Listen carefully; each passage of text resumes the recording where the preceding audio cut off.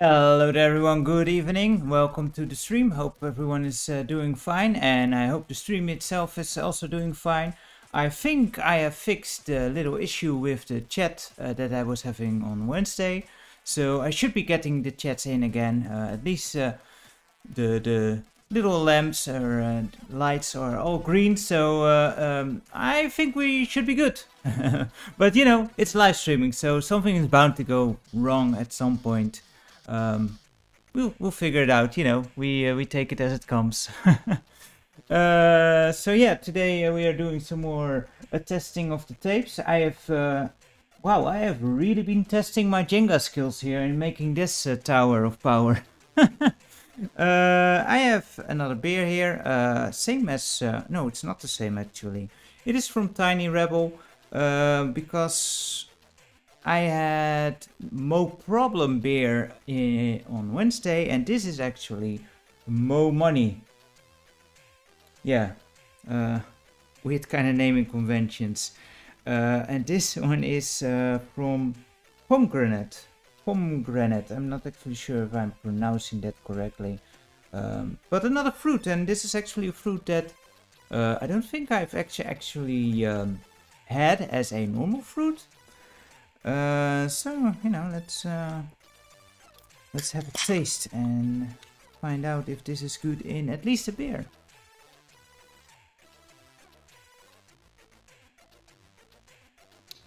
Yeah, I think.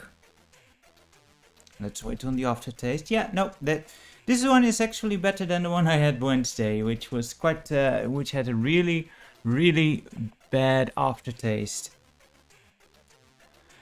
And hey there, that guy, and great, my TTS system is working. I actually get these beers. There is like these kind of these packs they have where it's called Save the Beer, where you get beers that are about to go out of date, and this way it is a cheaper, because some of these beers normally they cost like 3-4 euros the pop, which I find a bit too pricey for a beer at home. But also what is more interesting is that you do actually get to explore different kinds of beers this way, which is really enjoyable, because sometimes if a beer is really tasty, it's not that bad to spend a bit more on it. For example, the cherry beer I had in these packs, I really enjoyed that, and normally I had the Kriek Lambic, but I'm actually more impartial to that one now. So, you know, that way you can get to know more kinds of beers and just figure it out. And the company that makes this is, I think it's called Hopt, H-O-P-T. They have all kinds of beers. So yeah, I do tend to get their Save the Beer or Red Hat Beer packet. So yeah, that's where I get those beers, and yeah, really just a fun thing to add as I try out new beers myself. Today I wanted to also start on some like the first collection, and there's a bit of a problem unfortunately with that, which we will get into. Also, I've got a new thing here, so please let me know if the audio is good, because and I hope this won't sound too bad. I got a nice new stand to put on the desk here for the microphone. Because I used to have it on the arm, and it was real fiddly to always get it on the right position. And, you know, just having something that you can just kind of plonk down is much easier. So I hope this works well. I think it might be a bit in the frame still a bit, but you know, let's just call that that this video has more depth now, I suppose. The only thing that I can't add on this one, well, I can, but it's the pop filter, and then like it will fit half the screen, so we'll just do without. Anyway, how about we jump over to the actual game center here and start our first game, which I might show like this. It was the one we didn't get to 2 weeks ago because I had a week off where I just had headaches. But yeah, first game we will be trying out is Gothic with a K at the end. Not related to the other Gothic games. at all. And I should start up the old thingamabob that will display which game we are playing. And is this Snow and A, B? So should be good. Should be good, I hope. Most of these tapes, they are, recorded on both sides. So it generally doesn't matter too much which side to use. Unless, of course, it's a really big game, which this one kind of is. I remember this one being actually quite nice. I suppose we should read the thing. It's a, I remember correctly, like sort of, kind of a more slower paced gauntlet affair, more RPG oriented in that regard. But it is that, overhead kind of thing where you get rid of monsters. That's and at least it has found it. That's great. So let's see how this is played, because I do remember it being not too difficult, but it does have a couple of mechanics you need to keep track of. Are we working? I did not actually charge my phone battery, so hopefully we can hold out long enough. Let's see. Credits. No, we don't care about the credits. Well, we kind of do, but not right now. Long ago, in the lands of the north of Balorn, there was peace, and the people were content. Their life was good, and their troubles were few. Among the people lived, oh boy, Hasrinax, a druid of few and simple powers. But the people loved him and treated him with a great respect. One day a great army came, led by an evil lord who laid siege upon the village. The people were in fear of the lord, but he was powerful and could work strong magic, so they did not take up arms against his force. The druid, with no help from the people, could not defeat the evil lord, and so he was taken prisoner. The evil lord enslaved the people and got them to work building a huge castle. Upon completion of the castle, he cast a strong spell on the druid to ensure he could not be set free. He divided the druid's body into 6 parts. Dude, that's not a spell. That's straight up murder, Mo. And set each part in a secret chamber. These hidden chambers were, in turn, guarded by a mighty demon, and the evil lord kept guard over the druid's robe himself. The evil lord reigned over the land for many years and brought sorrow to the lives of the people. One day, however, the young warrior who was passing through the land caught sight of the 4 dark towers of the castle. A mysterious voice called out the young warrior's name, beckoning him to draw nearer to the castle and enter the walls. The young warrior could not fail to respond. You are that young warrior. You must take up arms against the servants of the evil lord and recover the 6 parts of the druid's body, and together with his robe reunite them so that the druid will live once more, so that the evil lord can be defeated. At the start of the game, you can choose which warrior to be, either Olga, the superheroine, who is stronger in the powers of magic, particularly the casting of lightning bolts and fireball magic, or Ulfa, the hero, who is stronger in combat and swift in the use of arrows.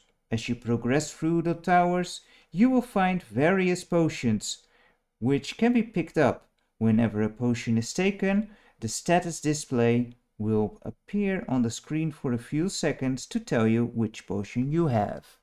Alright, sounds pretty cool. Hey there, Grandam. Great to have you. Sorry, I was just reading the thing, so then I just figured I would pass through, but awesome to have you. We just started out, so you haven't missed anything yet. That's all the potions. Let's not deal with that. I just am interested in the controls. So we know how to deal with enemies and fire and all that good stuff. There's also food. That's good. Warrior always needs food badly. Let's see. Alright, so up is up. Status display is space. Good. Take potion. Enter portal is the left arrow. Okay. And quit and pause we don't really need. And control is metamorphosis for food. Okay, we don't really need that, I don't think. Left arrow is... yeah. Good question. I think it's without control. You don't use the cursor keys on the Commodore all too often. Unless you do code a lot, then I suppose you do. Kind of interesting. Normally they have the manual as part of the inlay, but for this one they have a completely separate. We didn't actually read the blurb on the box, did we? They can sometimes be quite hilarious too. It's kind of ridiculous, this game as well, isn't it? Like the backstory is just like a thing they seem to have just tagged on. It feels so generic. Your master, Supreme Wizard...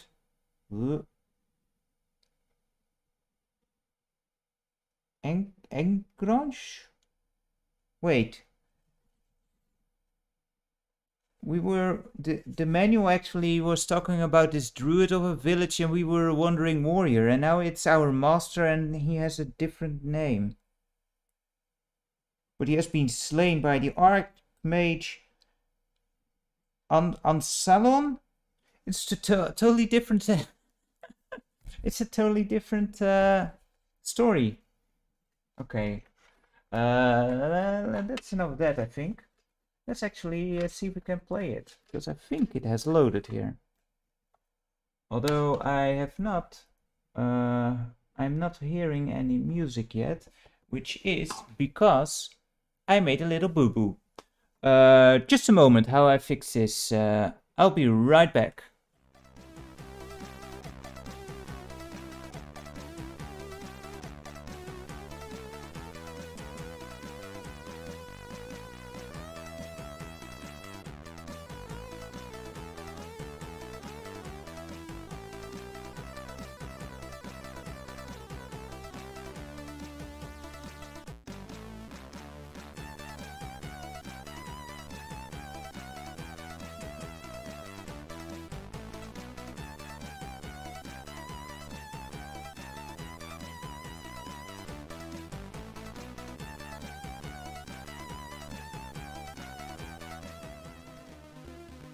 Alright, there we go. Hey there, Ed. Great to have you. And yeah, sometimes, yeah, if the game loads wrong, perhaps, yeah, maybe you get the other one. Anyway, yeah, my audio cables were still, the CDI cables were still in there, so I had to really quickly switch them up there. Something always has to go wrong, doesn't it? It's part of the game. Oh, okay, just restarted the music. Right?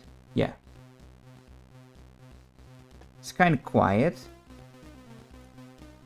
But, can you hear it like so? Or should I just up it a bit?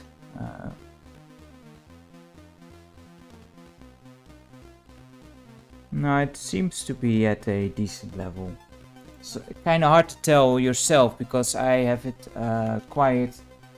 You know, lowered it down for my headphones as well. You know, because I want to hear the lovely chat messages and such. Anyway, we should get started. So we have Olga, or press space to change. Olga or Olaf. I think there was also a typo in the manual, because wasn't it? Didn't they say his name was Olfa? Ofla? I don't know. They kind of look like gremlins, don't they? Yeah, let's just go with Olga, I suppose. And here we go. Wow, it's very saturated. Okay, so that's shoot. It's an arcing shot. Boy, that's difficult. Are those things? Can I pick this up? No, doesn't seem like it. Can't do anything with that, so... Oh boy. I don't remember everything. I think the first bar is gold. The second must be life, I suppose, because it's full. But then I don't know. I think the third is, I don't know, maybe magic? Or is the fifth magic? And I think the fourth is arrows. And I think, yeah, we can choose here. So arrows, and this is the fireball, I think. And I believe the fireball gets rid of this stuff. Oh yeah. Did it actually... Yeah, so it seems like... Let's test it out again. Oh wow, we actually blew... Yeah, the third one is magic. Let's go for this one. It's also magic, but I think it'll use less magical power. Oh boy. No, no, no, no. No.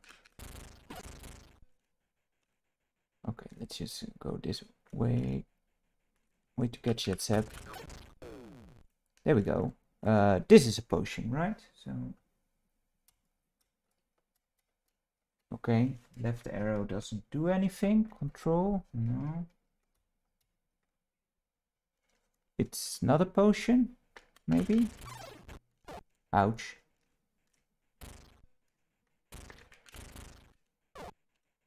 I hate it if controls don't work as they are listed in the manual. We had that same issue last time we played some games.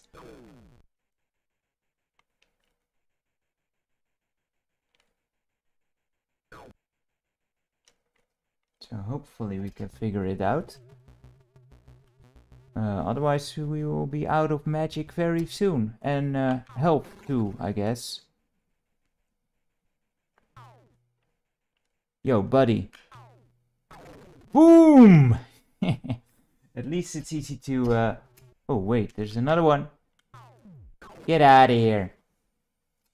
But yeah, we are almost out of magic there, so that's no good. These must be potions, right? Yeah, it's not working. What the heck?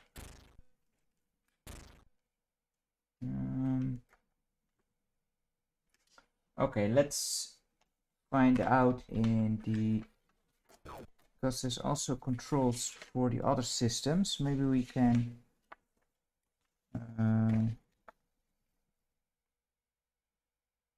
take is... Okay, for other systems it's enter.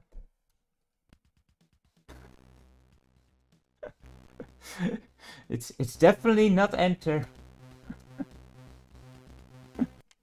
Oh boy.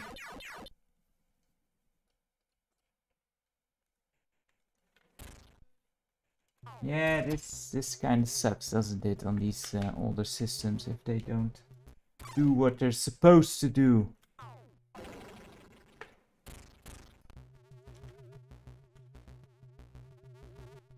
No, I want the lightning bolt here.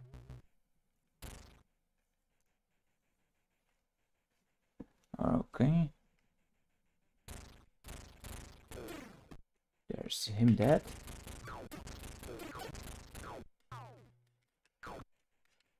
Are we out of magic? Oh. Is there a cooldown? Can't actually walk past the corpses here. There we go. Okay, so how do we pick this up? F1? 3? Man. If we can't pick up items, this is going to be a short game, because...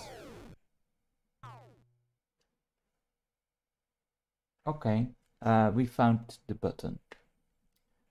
It's the... Well, I want to say tilde key, but I don't think there's a tilde key on the Commodore 64. Is the first key actually a 1? Just shows how well I actually know the system, doesn't it? But again, the manual, it says the left arrow, and obviously it's not the left arrow.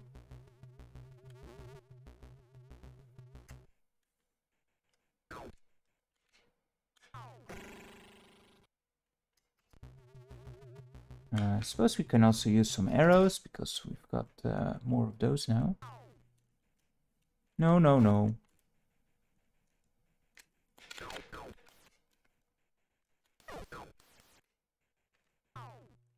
Yeah, the arrow is not our specialty, that's for sure. Get here, you. We're not done with you yet.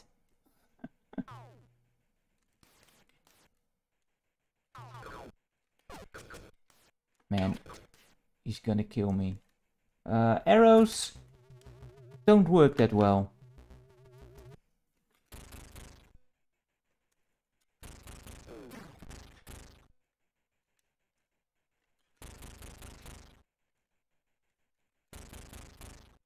It's really hard to aim with this arcing shot. And we're almost dead now. Can't pick this up, can we? Nope. Yeah, that's some food. Okay, these blobby things are food. Okay, we found out how to actually pick up things. That's important. That's important. This is a potion. But what kind of potion? What did it do?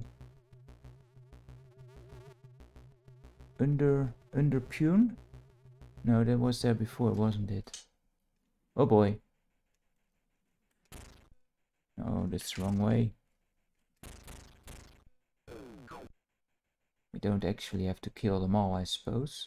That's our shot. Think you're safe from your own shots. Here's another potion. Wow, that goes away so fast. I can't really see what it is. Flame, right? Did it say flame?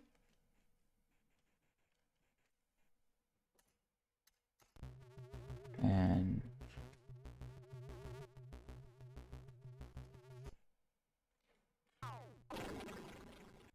that. Those are... I don't know. These drinks? Is that magic? Let's see. Yeah, that appears to be magic.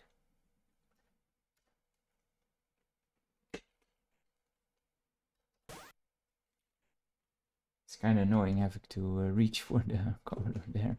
Ideally, of course, you have the Commodore right in front of you, but my cables aren't long enough to provide that comfort, unfortunately. But you know, it works like this as well, so no worries there. And I think we should be, yeah, we are nice full up on magic now, so let's explore more of this maze here. Yeah, and as you can see, it's kind of, I think you can kind of see where I draw that comparison to Gauntlet. Plays kind of like it, but it's more oriented. I think that skeleton is actually the druid skeleton. Way to go completely the wrong way, Seb. The druid skeleton. So as you find the pieces, it will fill in, I guess. No. Yes, it still hit me. Damn it. Are these then? I don't know. Let's Just pick it up. Pick it up. What did we get? Not a whole lot. I don't know what the 5th bar is for.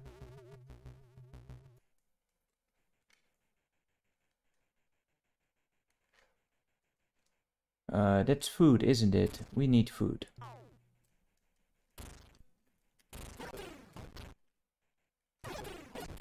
Yeah, we need food badly.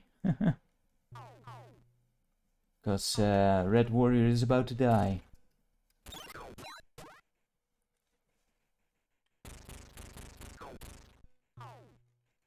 You can have fun with the bullets there. There we go. It seems like killing stuff doesn't actually do anything for you, apart, you know, from getting rid of the enemies, of course. No clue what that is, but we'll take it. Oh boy.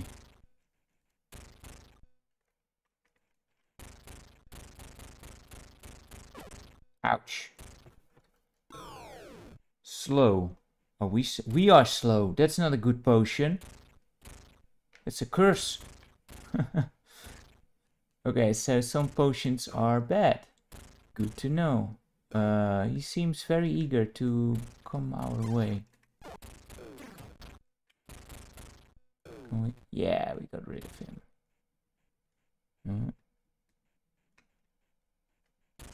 Can we get past here? We cannot.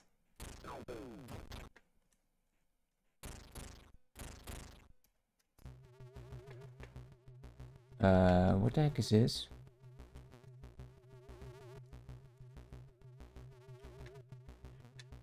I don't know.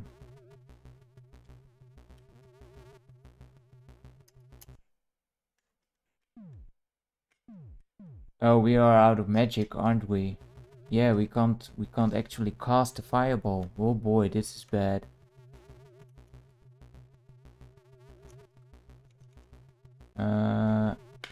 Let's just see what this does, I suppose.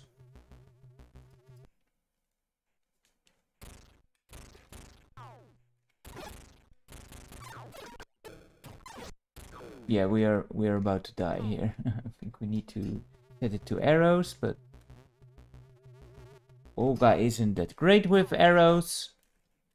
Can arrows get rid of that stuff? No, it cannot. I think that's the exit, but I can't get into it because we're... Oh no. No, no, no, no. Can you actually... No, you can't use... I think we are stuck. Because I can't get through here. That's unfortunate. Still don't know what it does. What is that thing? Looks like a potion, but didn't do me any good.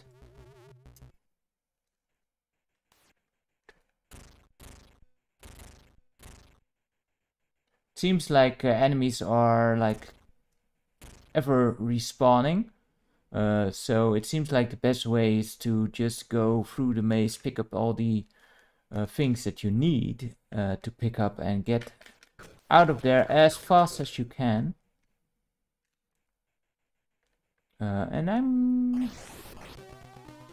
I'm curious. I don't think this is randomized layout, so I suppose you can, you know, learn the way of the land and rush through it. Yeah, I'm not sure. There must be an easier way to actually get rid of that stuff on the floor. Not sure if anyone has any experience with this game. But yeah, it's kind of like a sort of more involved Gauntlet game, I think. Seems pretty nice. What am I doing? There we go. But I think it is time to head over to our next game, why don't we? Because it doesn't seem like we will be getting very far with my skills, but I do like that one. Looks like a lot of fun you can really get into. Just need to practice that and really get used to all of the things that you have to your disposal and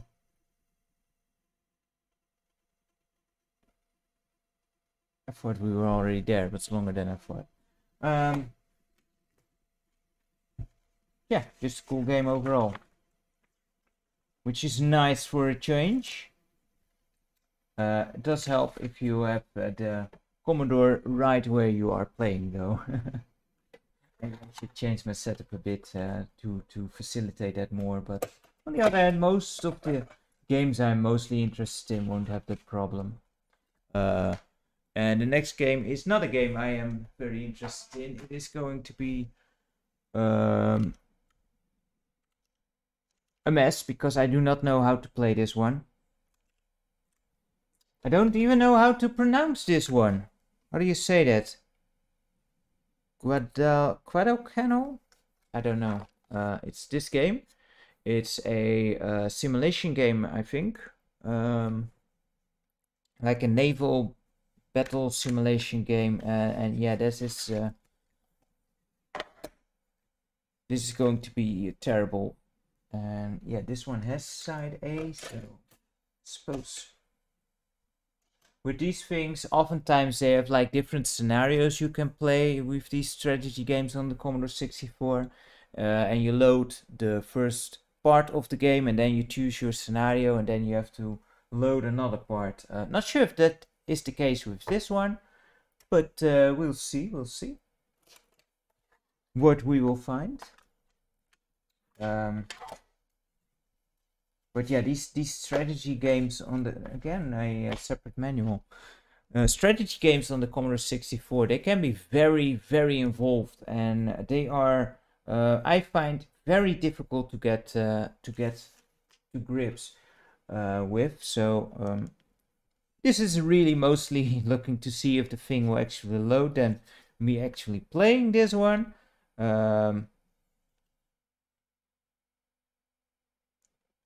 Guadalcanal. Guadalcanal. I really don't know what how to pronounce that. Guadalcanal is a, I think it's a place, like, I don't know.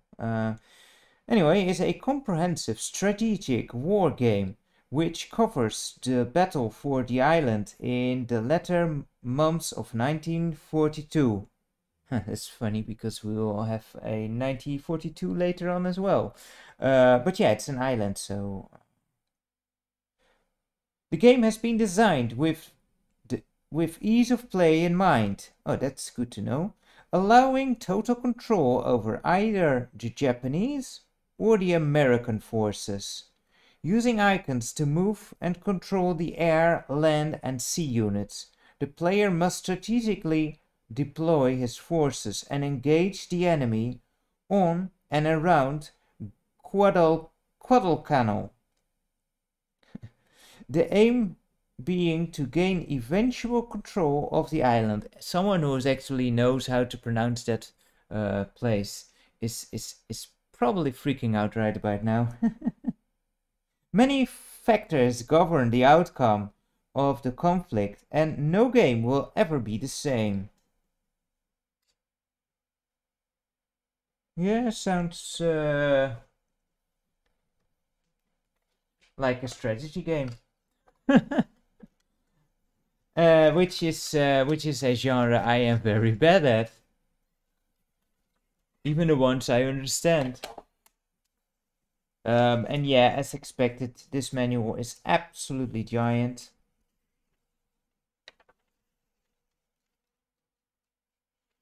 Oh man, there's not even a lot of pictures.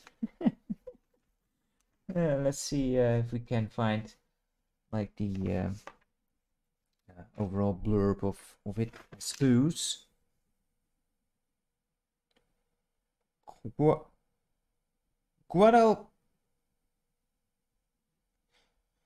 Guadalcanal is a comprehensive strategy war game which covers the battle of the island between American and Japanese forces in the latter months of 1942. Allowing this is the same blurb as on the back, isn't it? Allowing total control over all the fighting forces of either side. The game has been designed with ease of play in mind and is completely icon driven.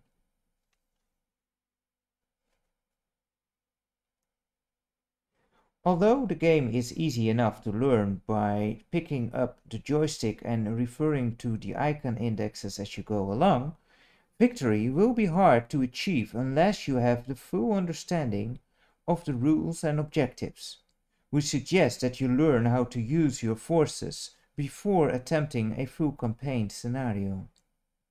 As in the actual battle, the main object of the game is to win control of Thingy Island, see enclosed map. This may be achieved in many ways.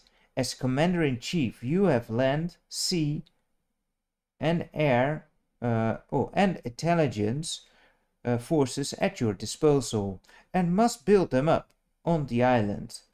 Transport ships may be used to ferry in troops and supplies, while the Navy and Air Force are deployed to protect your interests and attack the enemy. You also have aircraft carriers at your command, along with their strike capabilities. On the island itself are your supply bases and harbors, giving support to all your land forces. Henderson Field is the biggest prize of all and must be protected at all costs. The intelligence corps may be used for espionage purposes and has a vital role in decision making. All enemy movements and positions are hidden and may only be found by skillful use of your scouts and seaplane. There are many factors which govern the outcome. Well, that's not good. I think it did crashed. It did do a crashing here. Let's try it again, and just for good measure, let's give it a good back and forth. This doesn't always make a huge difference, but sometimes it does. So might as well try it out. Is the stream still working? Yeah, looks like it. So far so good.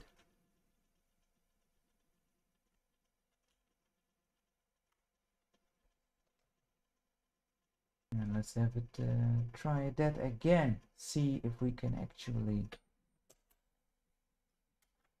load it. Let's go.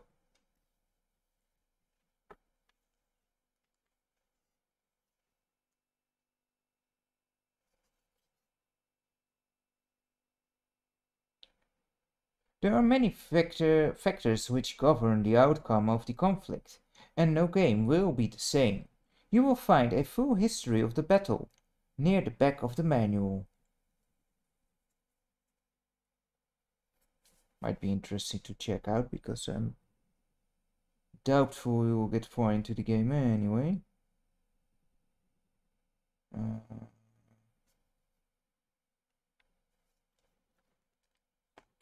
Instructions are for the disk, not for the... Just looking if it is supposed to take this long.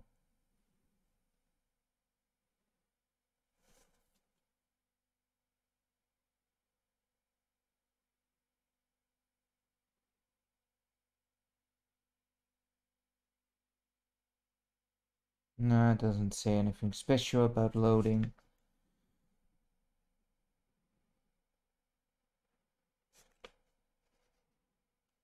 Oh well. Game scenarios. On the disc or cassette are a number of scenarios. These are selected from the menu, which appears on screen when the game has loaded. Simply move the joystick to highlight the required game and press fire.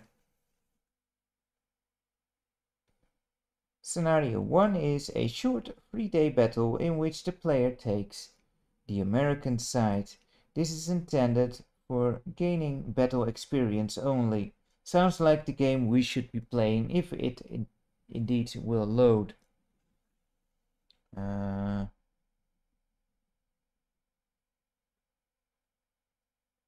yeah, the other ones are the full campaigns. Okay. I don't actually know the history of this battle. Does anyone? I am very unfamiliar with the Pacific side of World War II in general. Not that I am that enthralled in all the ins and outs of the world wars in general. It's always stuff that interests me, but I'm not one who will seek it out normally on my own. But you know, when something does present itself, it's always stuff that does interest me. I'm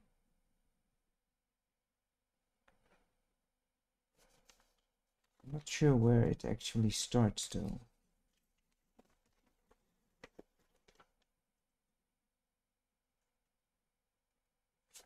Yeah, that's from Pearl Harbor to Guadalcanal. Guadalcanal. I'm so sorry. On Sunday morning, 7th December 1941, 4 Japanese carriers launched the massive attack on the US naval base at Pearl Harbor. Over 400 aircraft attacked the Pacific Fleet with devastating results, but, as chance would have it, all the American carriers were at sea. America was now at war with Japan. The first year started badly for America. Manila, the capital of the Philippines, fell on New Year's Day, pushing US forces back to the Bataan Peninsula. There we go. Words, they are difficult. Holding on bravely for 5 months, they inevitably capitulated to the overwhelming Japanese forces. Japan's conquests in the Pacific were now at their greatest. Steps were already underway to strike back at the Empire. The aircraft carrier Hornet, laden with 16 B-25 bombers, each with a payload of 1 ton, achieved a strike attack on Tokyo, the heart of the Japanese Empire. Oh my goodness, there's a lot of text. We're not going to get through there. In June 1942, the Japanese carrier fleet congregated near Midway Island, 1,300 miles northwest of Hawaii, dangerously close to the west coast of America. Thus began one of the greatest sea battles in history. Unknown to the Japanese, US intelligence was breaking their code. I think we're crashing again, damn it. Yep. Hey there, Oxbow-ish Misty. I'm just going to say Misty there, because me and names, we are terrible. And when I say we, it's just the me part in me and names. But yeah, great to see you. Welcome aboard. And unfortunately, we have come to a game that is actually not wanting to load, it seems. Let's try the other side, but since this game uses different scenarios, I doubt this one actually works. But yeah, should I say Misty or Oxbowies? Oxbowies? I am sorry, my the thing that is blaring in my ear, it also makes a mess of words, especially names. So I need to just read it. And Oxbowies Misty. Hey, I did find it. And I do recognize your name from the videos. You've been watching quite a few of my videos, so that's awesome. But it's kind of interesting, you know, because You see the names, you recognize the names, but you might not actually know how to pronounce them. Oxbow. All right, we'll keep that. We'll save that under important info. It's you know, it's fun with usernames and such. And yeah, these stripy things usually mean disaster as well. So I'm not holding out a whole lot of hope here.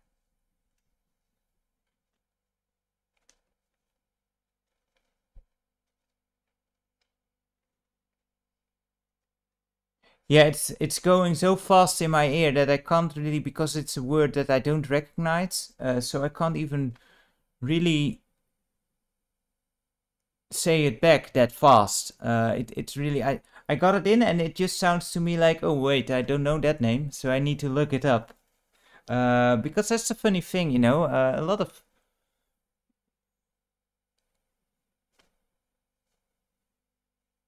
Oxboimsti it's making. It sounds like Oxboimsti. So, you know, but that's kind of like also with reading and such. You tend to recognize words from you know, it's how I read as well, where I just see words and I recognize like kind of how they look. And that's kind of the same with hearing things as well. It sounds as, so it must be then, but that is of course an issue if you actually come across a word that is actually something you're not familiar with yet. So you really have to learn to reduce this, which tends to happen a lot with names. And I tend to always just ask people like, how should I pronounce your name, especially when it comes to foreign names and such. I kind of hate it when people just, you know, they hear a name and they are and they are making it easier and just never use the actual proper name from someone. I know a friend of mine. His name was well, Elder, but there was an H in there, and in Dutch. We tend to pronounce our H's, so everyone would call him Helder. And he just went with that eventually, and you know, it just sounds a bit disrespectful. If you know a name is differently pronounced, you know, just ask people how should I pronounce your name, and just use that. Small thing to do, I think. You know.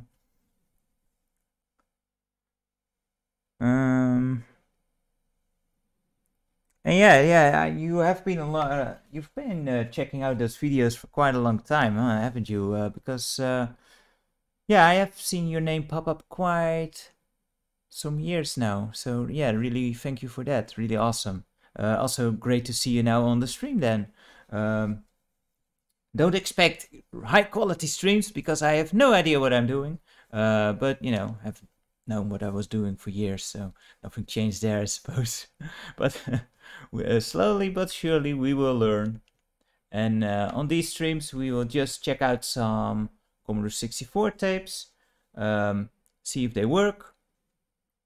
And this one doesn't seem like it does want to work, which is unfortunately because, you know, there's a lot of dead time. I prefer to actually play the games that work. But oh well, beggars can't be choosers.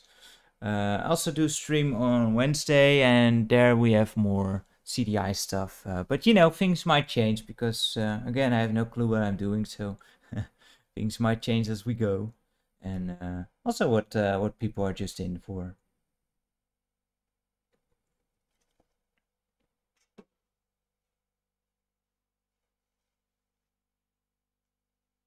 Yeah, it's no problem really. Like once I recognize something like how it's supposed to sound, and I just know it and I can react accordingly. Yeah, this one is a bust. I think this is actually the first game that doesn't load at all, isn't it? Because we had busts before, but those would load on the other side. But this one appears to be our first dead one. That's unfortunate, but on the other hand,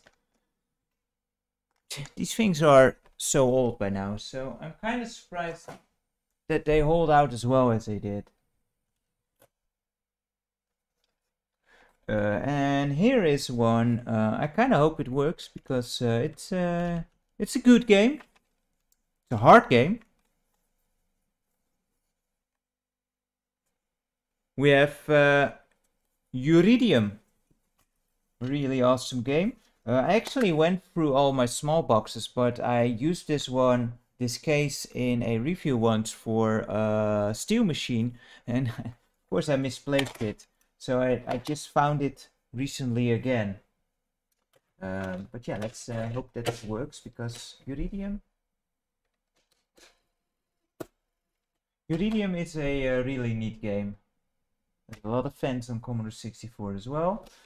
Notorious game because the game itself is not notorious, but the NES version is, because it was a lazy port, and they just slapped the what movie was it? Lost Starfighter. That's it. They just named it Lost Starfighter, and there's your tie-in game, and they just ported this game over. Kind of ridiculous thing to do. Anyway, let's see what the box actually says, because I don't know if I actually read it. What am I doing? I don't think I've actually read this box before, because, you know, as kids, we don't read, we just play the games.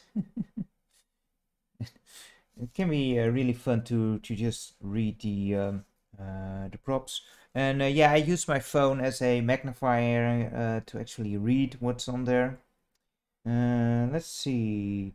And this is a budget box, so you know, this is like kind of how we had Platinum or Greatest Hits on PlayStation. These guys had Wreck-It, which is a you know, sort of the same thing, a budget line of good selling games they had in the past to have a release. The classic Hewson release by Andrew Braybrook, converted to the Spectrum by Dominic Robinson, a Zap Sizzler, and a Crash Smash Golden Joysticks Arcade Game of the Year in 1986. Winner of Zap 64's Best Shoot 'em Up 1986. Winner of Crash's Best Shoot 'em Up 1986.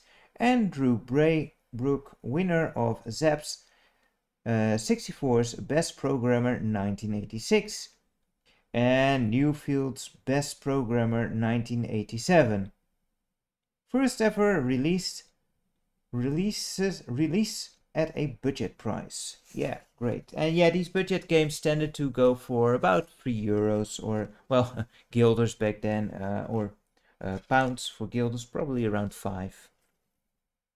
The solar system is under attack. Enemy super dreadnoughts have been placed in orbit around each of the 15 planets in this galactic sector. There are draining mineral resources from the planetary cores for use in their interstellar power units. Each super dreadnought seeks out a different metal for its metal converter. Your Mantra-class spacefighter will be transported to each planet in turn, and it is your task to destroy each dreadnought. First, you must attack the defensive screen of enemy fighters. Then you must neutralize the majority of surface defenses before you land the Super Dreadnought's master runaway. There was an on there. But yeah, that's basically it. Very simplistic story. I think the furthest I ever got was like the third Dreadnought. This game, it's really fast paced. It's a nice little sit tune there. Let me know if it's actually loud enough or if it needs to be upped a bit.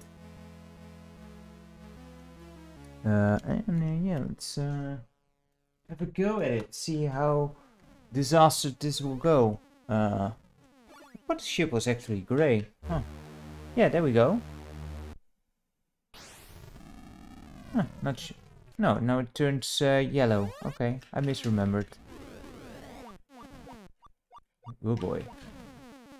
And the biggest problem with these things is not so much the enemies, but like you got that thing in the middle there. Yeah, you can crash on that. So you really have to take care of the shadows and, you know, keep those in mind. And that makes it, usually that's where I crash most of the times. As on cue.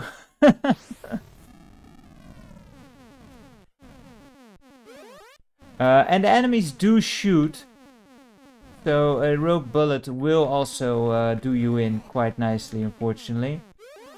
And yeah, you just have to get rid of all of the stuff that you can shoot on the ship. And shoot some enemies, and eventually you get told to land. Which you can do on those landing pads there. And after you do it, you get a nice little scene where the ship gets blown up. Pretty cool stuff. And yeah, for some reason on NES they picked up this game and they called it The Lost Starfighter, and there's your game for the movie.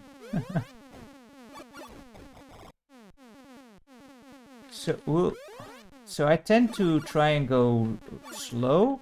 The issue with going slow, however, is that you are much more susceptible to enemy fire.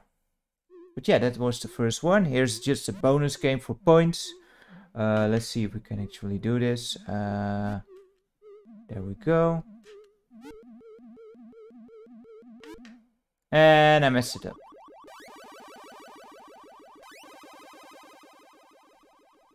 And now we get to blow up the ship. So satisfying.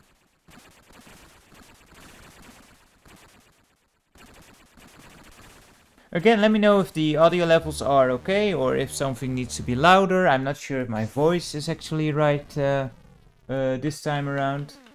And now our ship is actually reddish or orange. With just the same color as the enemies. Maybe that's actually where they changed it on the NES. Where it's just always grey.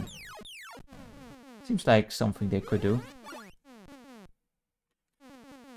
Yeah, this is just such a classic, game. This,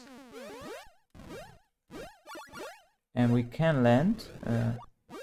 We can't land here. We just need to go to the end, I suppose. But yeah, crap. That little signal, the alarm sound, that means that you can land. So you need to make your way to the end. But again, you know, you want to go fast, but then there will be a blockage. And yeah, thanks Expo for telling me about the audio. That's good to know. Oxbow, I should say. Still managed to mess it up. Damn it! Sorry about that.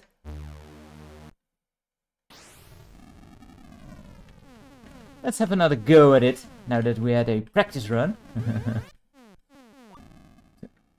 And there we go. Just someone decided to shoot there. Like there's... I don't think there's really a way to avoid that. They just fly past you and they shoot you down. Okay, that was my fault. Or did I fly against that one the first time too? No. Must be their fault.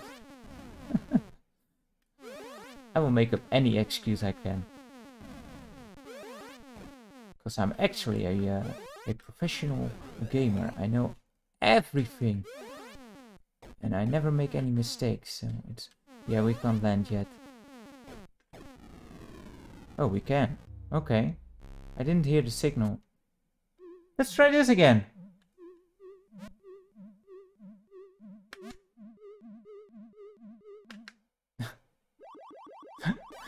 I was focusing on the right one actually, but in the attempt to not hit it. But oh well, you focus on something, you will get it, I guess.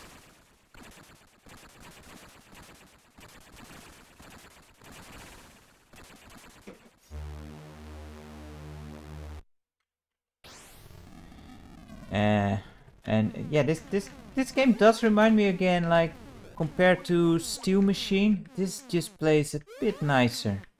Steel Machine is so frustrating in comparison. Although that's not helping this cause at all. I wanted to get to the first stage, damn it. Let's try it again. Does it actually have an auto fire? That would be nice. It does not. Thing in the middle, Seb. You know that's there. So yeah, I'm really glad. What killed me there? I'm really glad that this one actually works. Because yeah, it is just such a classic.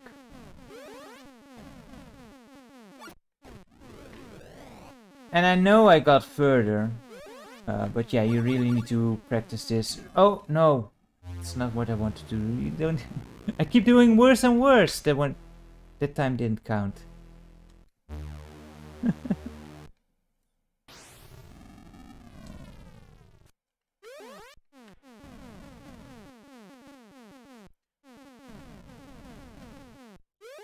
And this game was also ported. Yeah, this game was so popular, so it's not surprising if you played a game that was like it, because it got a lot of imitations made after it. You know, not too surprising. There was also a sequel, by the way, which also plays kind of the same on the Amiga. Although I do prefer this version, the first one. There we go. Ah, damn it. It's just so satisfying if you make it all the way to the top, but oh well. And there were a lot of ports on the other micros as well. I'm not sure how well they play. I can't imagine it would play very... Like Commodore 64 tended to be quite fast in comparison to the other micros. So yeah, I don't know if this would have been great on the ZX Spectrum. Although, you know, the Spectrum could pull off some decent speed as well, I suppose. Although I don't know if the Spectrum version would be easy to follow, because I can. This is not a game where you want color clashing, because there's so much going on. No! Bloody wall.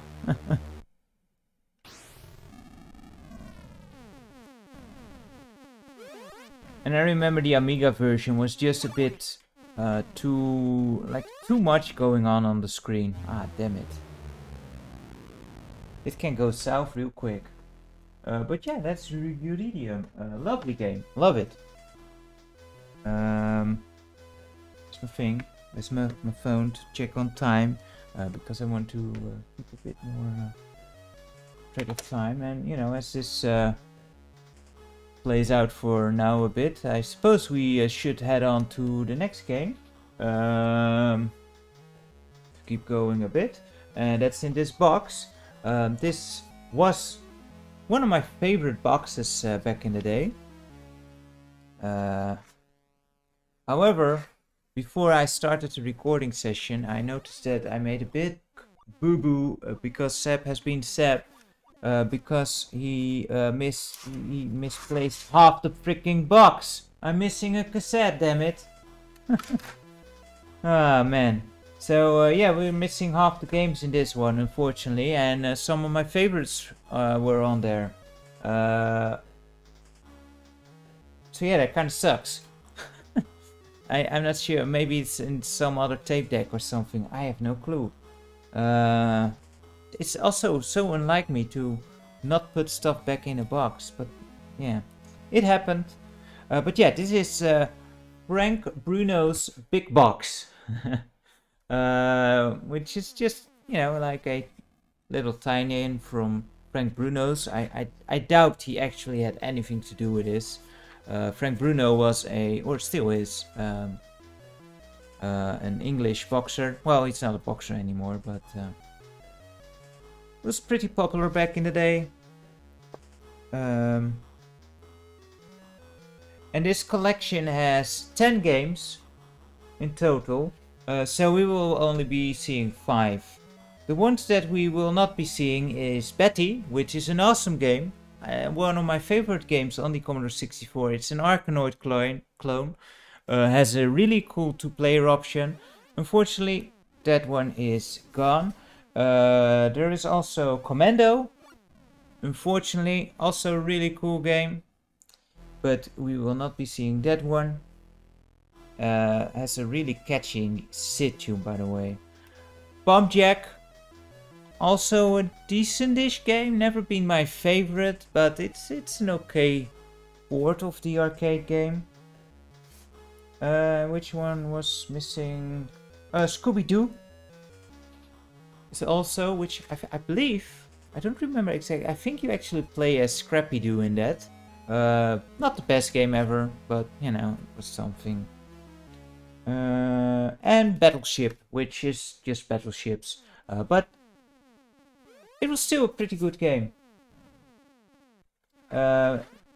Just a good game of battleship against the computer, or a human player where you just have to send someone out of the room for a moment as you set up the board. But yeah, that was still kinda cool.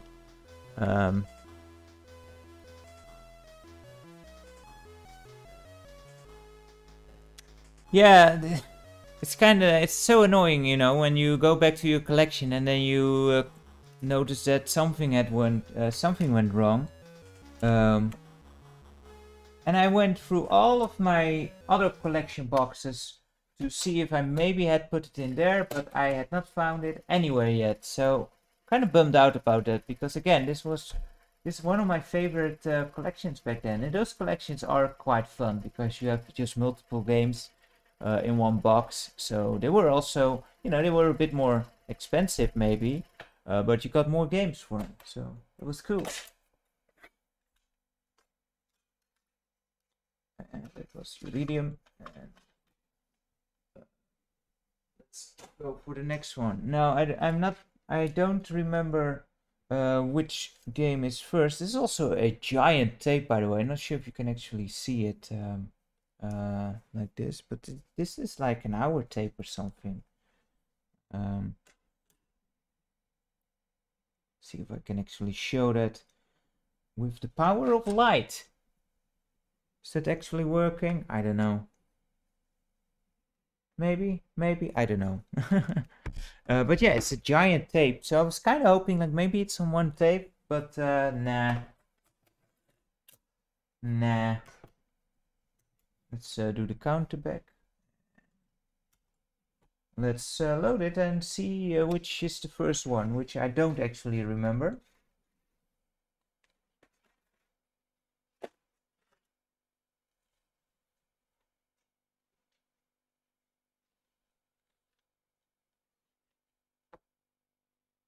And perhaps we should give Grizo a little treat, why don't we? You know, would be nice to have the old grumpy cat thing over. I'm not actually sure where he is.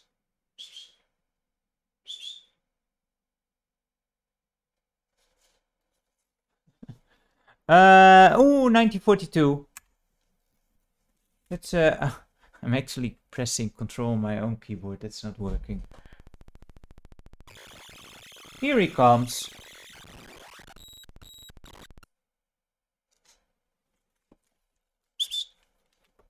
And those small noises you got there, it sounds a bit like modem noises. That's basically also what you get when you insert a tape like this in a normal tape deck. And it's kind of unusual that they actually that you hear something like that upon actual loading. There he is.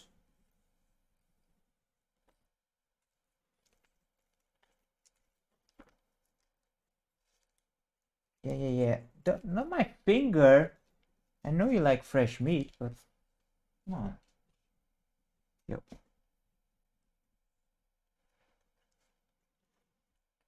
There you go, buddy.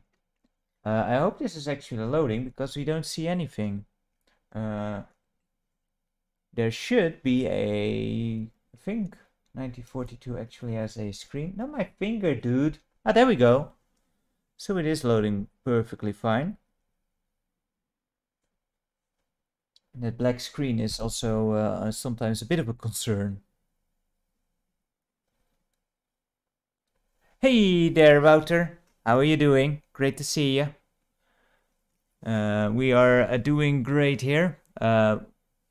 Well, kinda. Just played some Uridium. That was great. Also played a game that I don't know. You might be into it. It's more of a strategy game, but we couldn't get it loaded. So unfortunately, we didn't see that. And currently, we are playing through half of Frank Bruno's Big Box. And I have woken up Friso now, so he's going to be trying to get more treats now. That's great.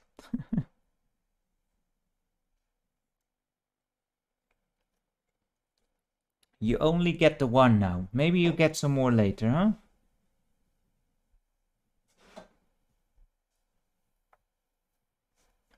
He's never full, so, you know, I can keep giving him, but it's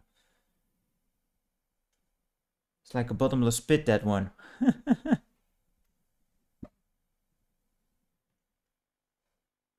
Frank Bruno's Boxing is one of the games in the box. But someone paid some money to put his name on a big box. That's basically it. But yeah, his boxing game is also in there. Which I don't actually remember if it's any good. Yeah, the perfect opportunists they are indeed. And this one is full of shenanigans, getting more treats and such. And unfortunately, it sometimes works, especially when parents are over. You know how cats are.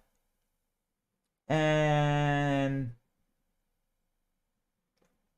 especially with my father, stuff always accidentally drops.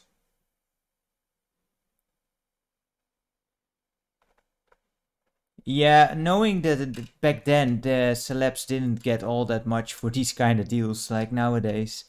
So I doubt he got a whole lot out of it, to be fair.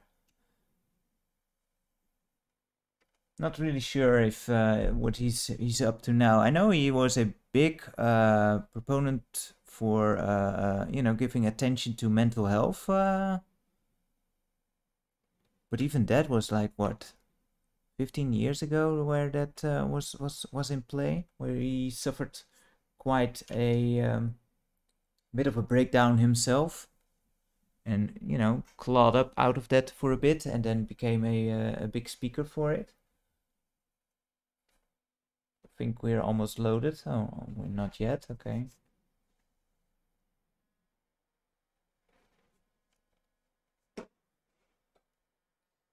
I think 1942 is also having quite a nice bit of SID tunes in there. What's interesting is like a lot of people, you know, are most familiar, especially in America, are most familiar with home consoles, the NES, and that version is so butchered. The Commodore 64 version is actually quite neat. It's quite a good conversion of the arcade game, if I remember correctly. Problem for now is that I believe you can do the what's it even called? Like when you do the loop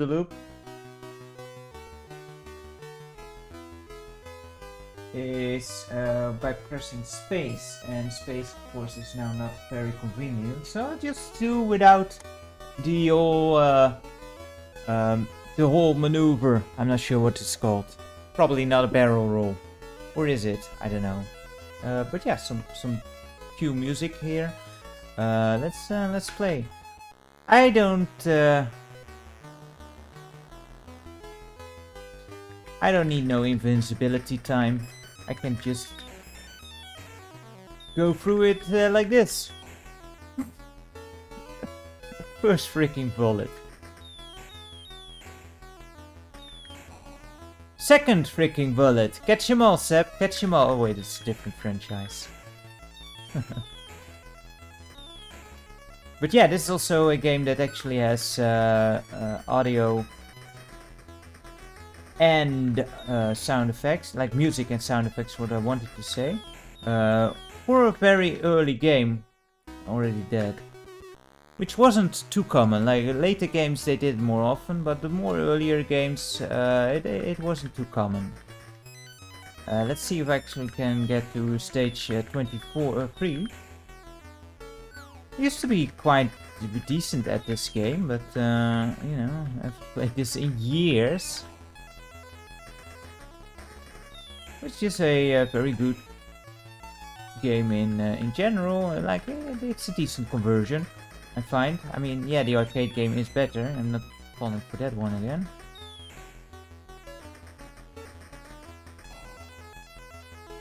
Did fall for that one again.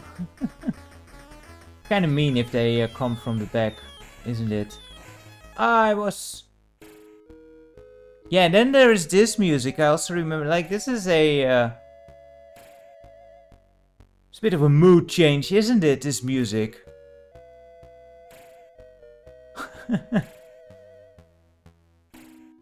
And it has some really weird symbols. Like an egg and heart. And odd. It's also kind of weird that 1942 has this weird system where you are actually counting down stages. Like it doesn't matter anything or... Oh crap! I was expecting the red planes. It's just weird that you start at the highest stage and you are counting downwards.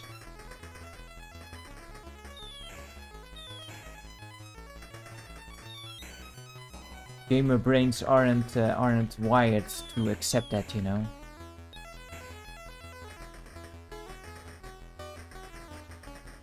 Oh, there's the big plane again. Ah, man. So close, yet so far.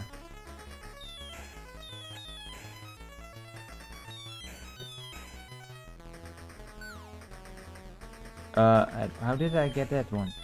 Oh boy. Oh! Yeah, so, you know, in those cases the spacebar would come in handy.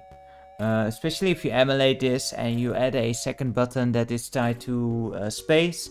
This game becomes a lot easier because you have that loop-the-loop. Which gives you a bit of invulnerability frames. Like this, you know, as you do the loop-the-loop, you are invulnerable, so that gives you a strategic advantage. But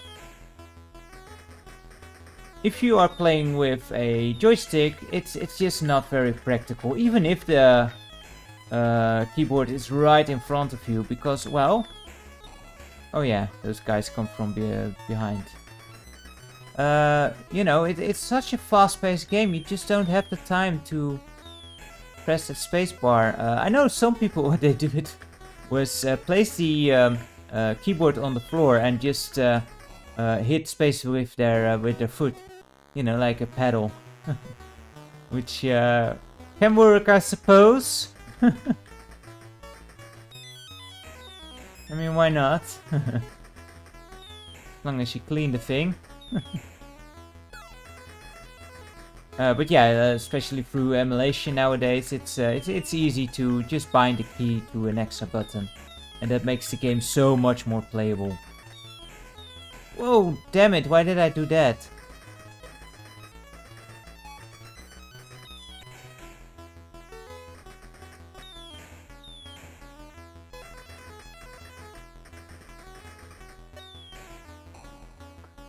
Straight in the face. Man, I can't even get to the second stage anymore. That's unfortunate.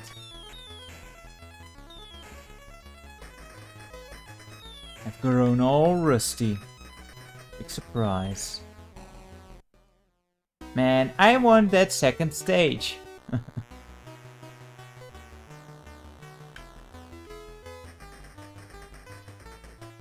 But yeah, this game just plays well. Like, this box wasn't my favorite for you know, no reason. It's just fun. Are there any stinkers in this box actually? I don't know.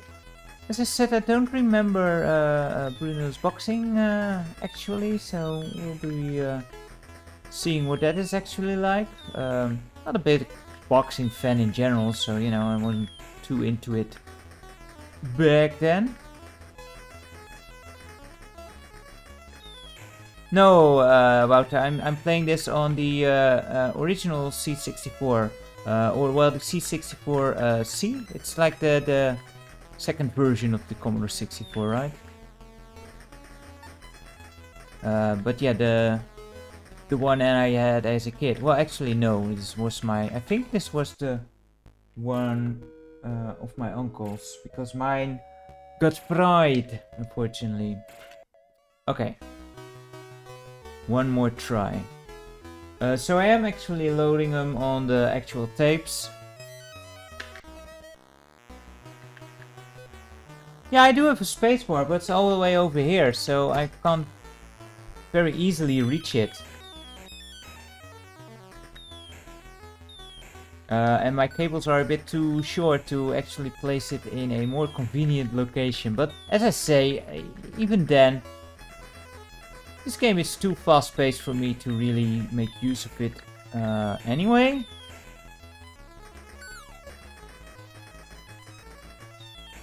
Yeah, you definitely need a third arm for this one. What we also used to do was just, you know, have a second person do the spacebar.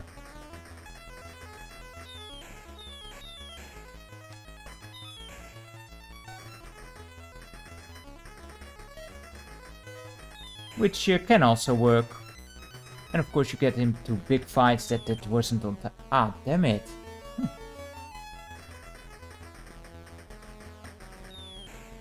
It is called rolls. Is it a barrel roll? Like the loop-de-loop?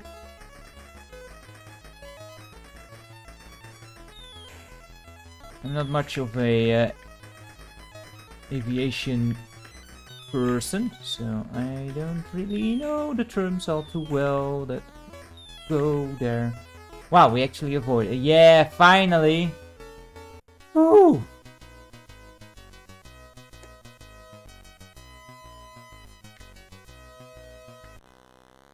Yeah, okay, well, you know, we passed the first stage. I'm happy. Probably not gonna get much further now. Whoa.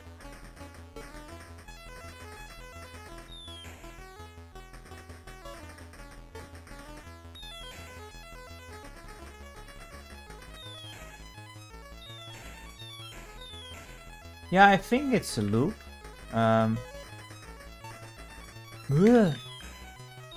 But I also don't know what a roll is exactly, because, you know, we all know do the barrel roll thing from Star Wing, I want to say, Star Fox in the US. But we keep hearing that's not actually a barrel roll, so I don't know what is what anymore. But yeah, this was 1942. Awesome game. I love this stuff. Really cool one. This is one of those games that doesn't let you reset. So here we go. Let's move on to the next one. And I think there is another one on this side. And I'm not sure which one that is, but we'll see. This box basically only has, well, pretty well-known games. It's all good games, that's for sure. Well, all? all. Not all. There's one here that is actually why I got this box out. Because Ginger Hippie Gaming was another Capcom classic on the 64 C64. But yeah, Ginger Hippie Gaming was actually playing the Spectrum version, and I remembered I have a Commodore 64 version of what he was playing on the Spectrum, so we will be checking that out, and it's not as great. I don't remember what the boxing, what Frank Bruno's boxing is like, so we'll have to rediscover that together. I just don't remember. I don't think it's like Punch Out, but I just don't remember. I don't seem to remember a Punch Out like game on the Commodore 64 that I owned. I know there are some out there. I just don't remember. It's I mean, I haven't played these cassettes in well over 25 years, so quite a lot of them I own, but I don't know anything about them anymore. It's quite a new discovery again. Hey there, Mr. Grimm. Great to have you around, as always. Hope you're doing well. I did play this one during the Halloween stream I did. But I did play that on the via an SD card. So now we are actually just loading the tape itself that I own. Never played the Punch-Out port for the Commodore 64, so it's good to know about it. I should check it out sometimes. Punch-Out is a great game. Ghosts and Goblins for the C64. It's a pretty interesting port. I like it. It's one of my favorite 8-bit conversions of the game for sure. But it's not a very arcade accurate port. But what I like about it is they use the limitations of the Commodore 64 and just build along with it, around it, and it really works well. And the sit tune for this is just legendary, isn't it? If you don't know this sit tune, then definitely check it out and look it up on YouTube, because it's quite long. It only has one track. That's a bit of a disadvantage. and the big issue with this one is it has such awesome music, but then you barely hear very much of it, because as soon as you die it resets itself. So knowing Ghosts and Goblins, you don't get very far into the track, unfortunately, but it is an absolute banger of a sit tune. And the sequel actually also has really good music, and that has more tracks. And that one has actually some really neat, like almost weather effect sound effects woven into the soundtrack. It's really cool. And I think this one is from the legendary Rob Hubert. This track. And yeah, the levels are just a bit different, especially starting at the second stage. It's not very arcade accurate anymore, but it plays okay, and it looks just great.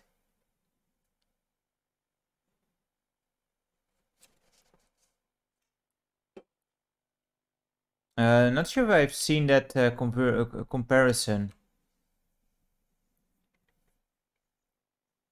I think overall my favorite port, like actually that comes very close to the arcade, is the NES version. But it is, you know, every version just kicks your ass, doesn't it?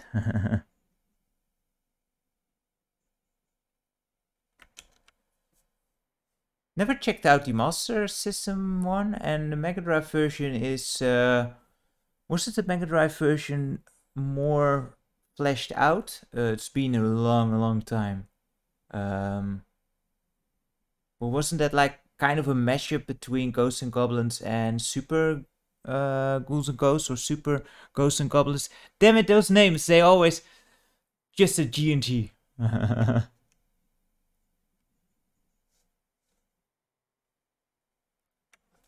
A shop mechanic in a Ghosts and Goblins game? I've never tried it. Cursed Castilla? No, Wouter, I've never heard of that one. Is that on the Commodore? Doesn't ring a bell, at least.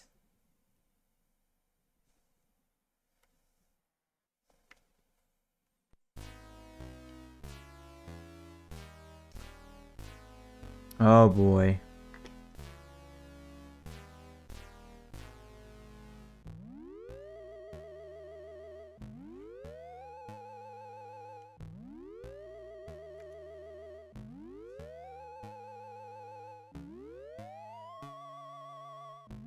I've never heard of it, Wouter. I will need to check it out. What is it like? Ghouls and Gossip?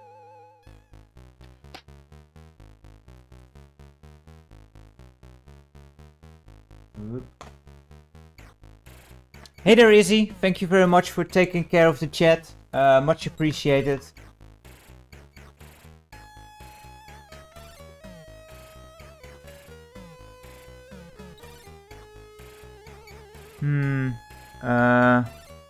Oh, cool.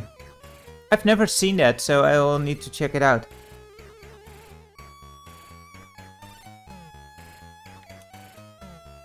Yeah, Demon World in Japan. I did know, I did hear that now that you mention it. Not that I remembered it, so. Anyway, let's see if I can actually beat the first stage, which would be a miracle, by the way.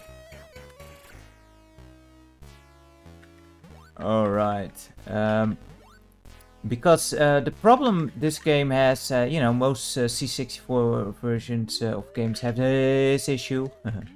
It's that to jump, you actually need to press up. Oh no, I did not want to pick up the freaking... Damn it.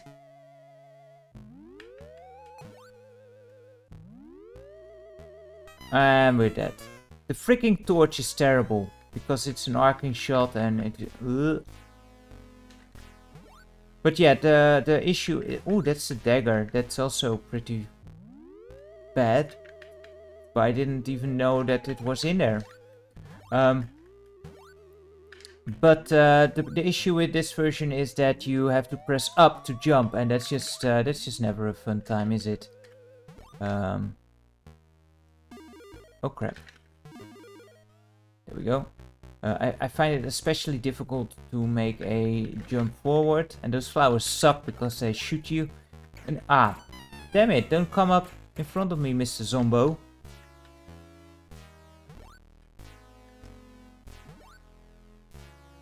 So, I'm not actually sure if there's any other weapons in this game, like the shield. I'm not sure if it's in here.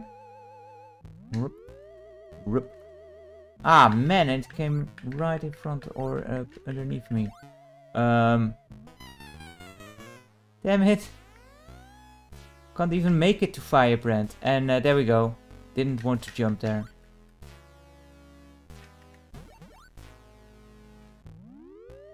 There's two versions, Izzy? Of this one or a later game in the franchise?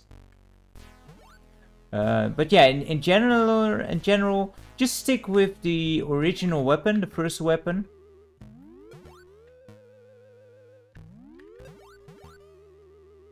I don't think I have disabled the possibility of links, but then again, I was too greedy for the freaking bag. Man. I can't even get through to Firebrand here. What's that about? On the Halloween, I actually beat the level once. But yeah, it's so difficult. But yeah, I don't think I have disabled the... And there we go. Disabled the possibility of posting links, but I'm not sure. Like always, I don't really have any clue what the heck I'm doing, so maybe I messed up there. Nah. I couldn't shoot fast enough. Man! I think in the original the dagger does come out a bit faster than the lens, but in this version it doesn't seem to work as well. But also I'm not sure if they actually do less damage.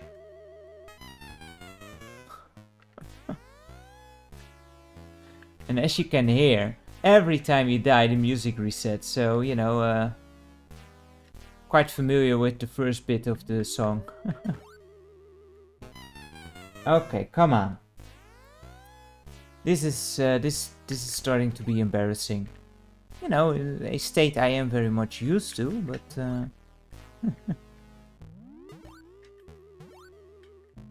and I think in the original the torch does actually do more damage, but because it's such a short arcing shot, it's just generally not very wise to use it.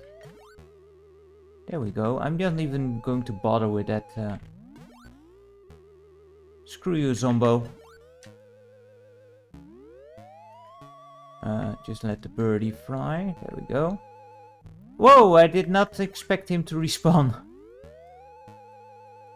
And here's Firebrand. Just spam your shot and hopefully you kill him just in time. There we go, and this is a checkpoint, I do believe.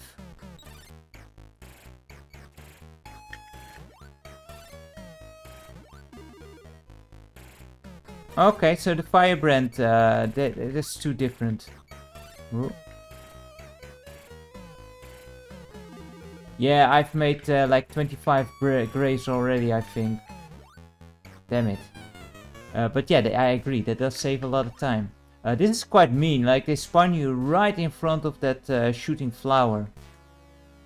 Like what the heck, game? Oh man, all these ghosts are going to be a problem. Yeah, go away. Yeah. Preferably you don't have as many ghosts on screen, but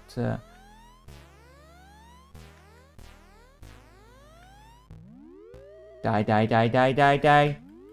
Die, die. Ah, man. And straight in the hole. That's why that's so mean. Yeah, sure, Sep. Jump straight in the hole.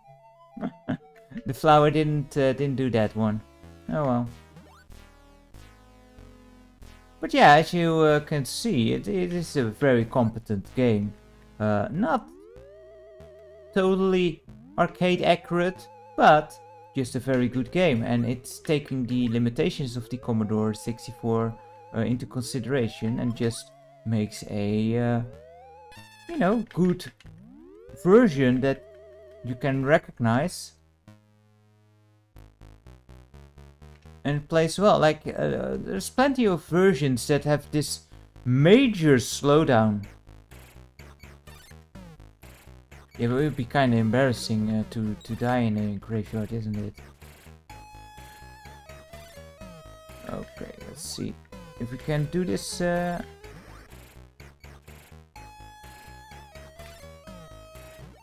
Ah, damn it. Not familiar with that game, is he? You're always pulling out the most obscure things, man. No. Keep forgetting that freaking shot.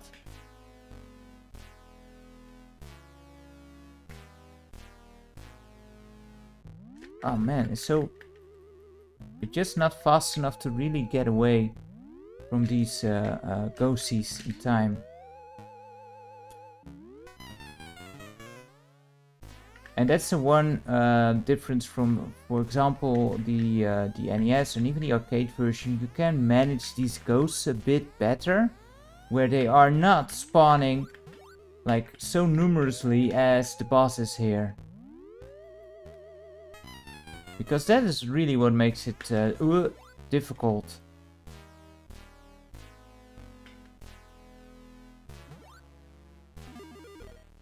Like Japanese exclusive? Man.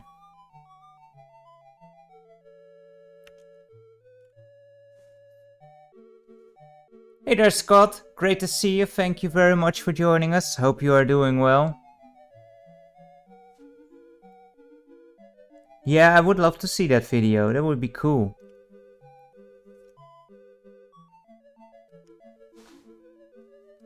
Because those joysticks, they are such a barrier for people getting into CDI. Because those original things, they are just ridiculously expensive nowadays. Like 50 bucks if you're lucky for like one of those flimsy remote things.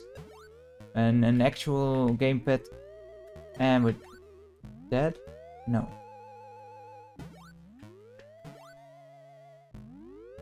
So yeah, having more access to controllers and options to mod them or mod other controller types in there, that would be so much appreciated, and the community would be very thankful for any, you know, the way to make that easier.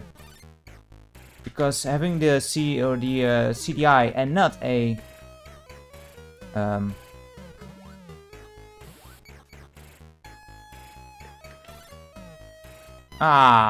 damn it.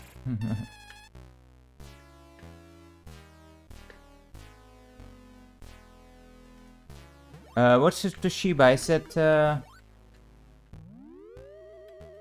is it also a... Yeah, I couldn't make that one. It's also a C60 or a I'm so in C64 mode right now. Is it also a CDI? Man. But there's been so many CDI versions of brands. Hey there, Ben. How are you doing this evening? Hope you're fine. And great to see you.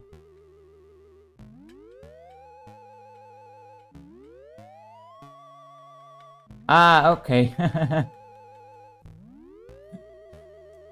I have two Toshiba. Oh crap! Don't stop! Damn it!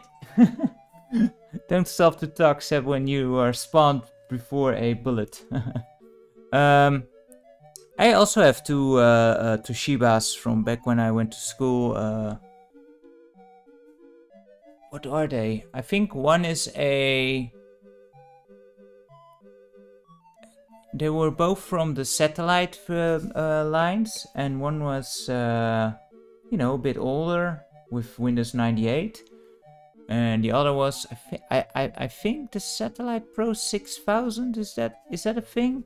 I don't remember. It had Windows 2000 or XP. And it served me quite nicely in school with some games. I mean, you know, to read the stuff and learn the stuff and play games, basically.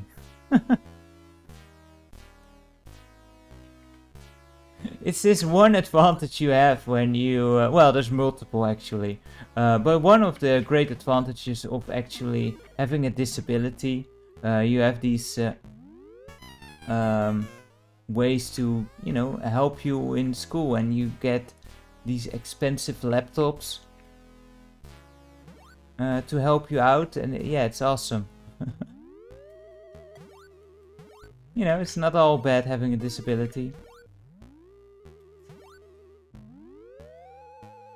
Although this week I did get quite annoyed. Bloody. Is this the hardest game in the world?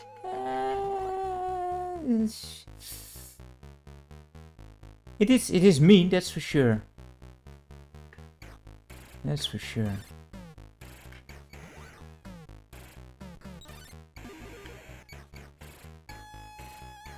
But yeah, I also have a way to, you know, have a taxi for where it's not too expensive, but you know, to get around. No, don't.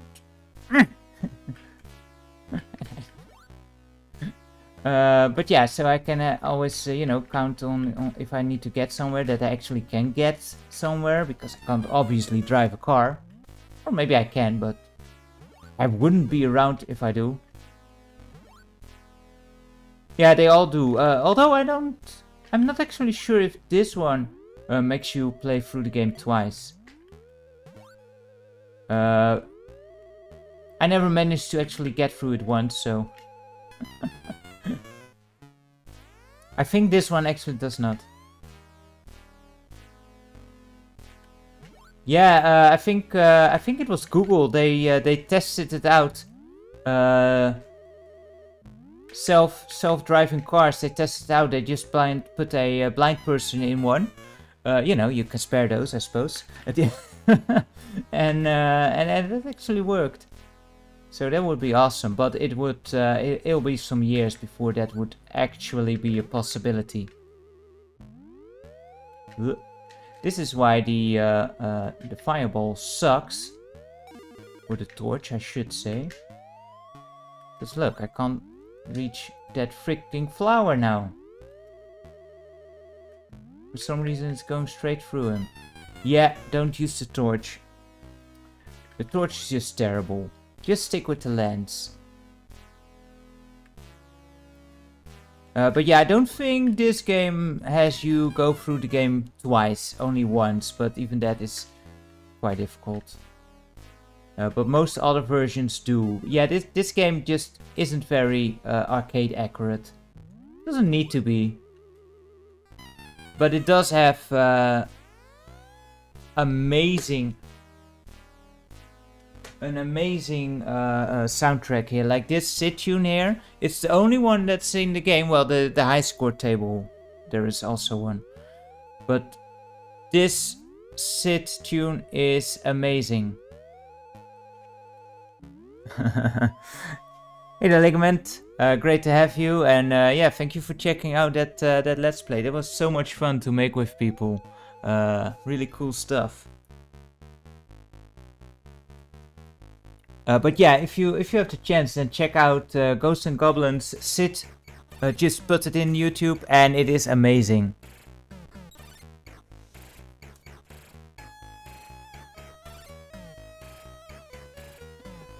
Anyway, we will check it out.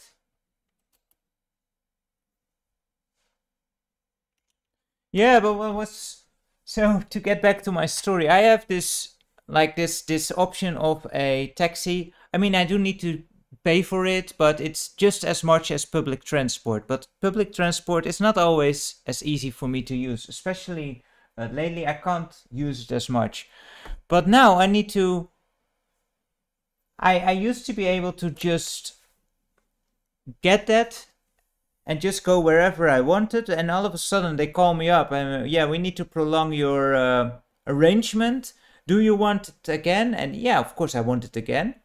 Why do I need to? It's not like I will improve. Yeah, we need to check that your...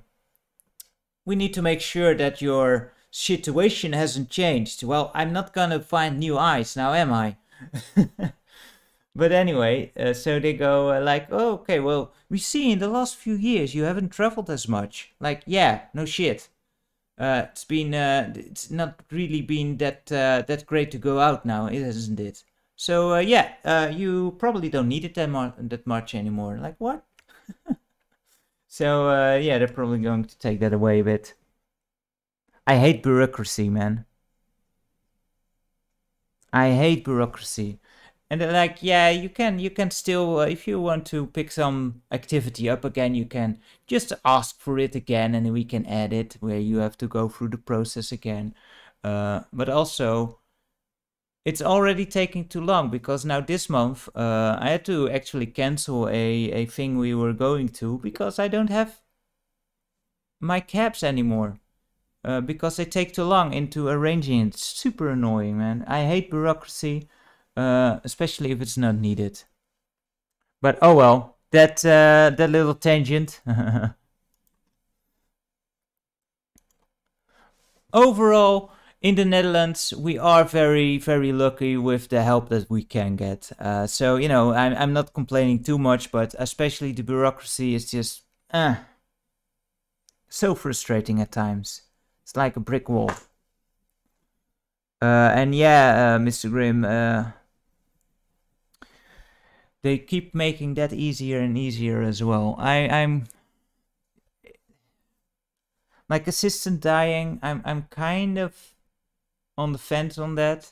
I think that is something with a lot of things, that the option should be there, but it should not be normal. It should be very much. It should never get to a way like like Futurama, where you just step into the booth. No, that's just something very much, have a psychiatric evaluation, that if that is indeed the only way out for that person. Like, I can imagine some ways where that can be a something that someone is actually choosing for that, but yeah, normalizing that stuff is not something we should head to, but that's just me.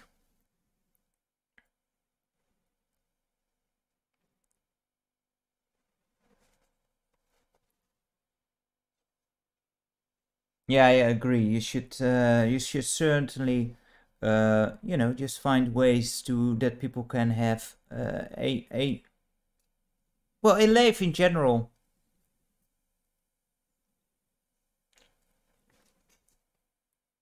And we should really help people achieve that. Just have a life that is good for them, which can be very different from the norm. I think we actually need to go to the side B here. Although it is still pretty long. Yeah, it's still pretty long. Kind of worried now that I missed the game. Oh well. If there's not 3 games on the other side, then we still have 1 left on this one.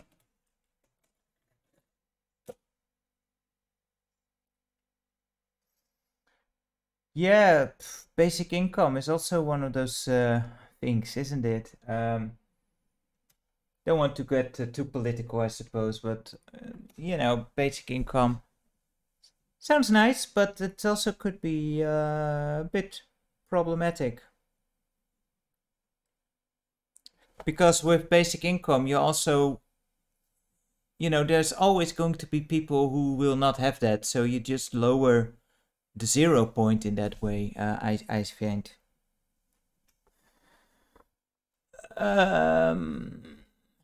Yeah, that Dutch guy. Well, at least we have video games to keep us busy. That's great. Because man, some of the news is just so annoying.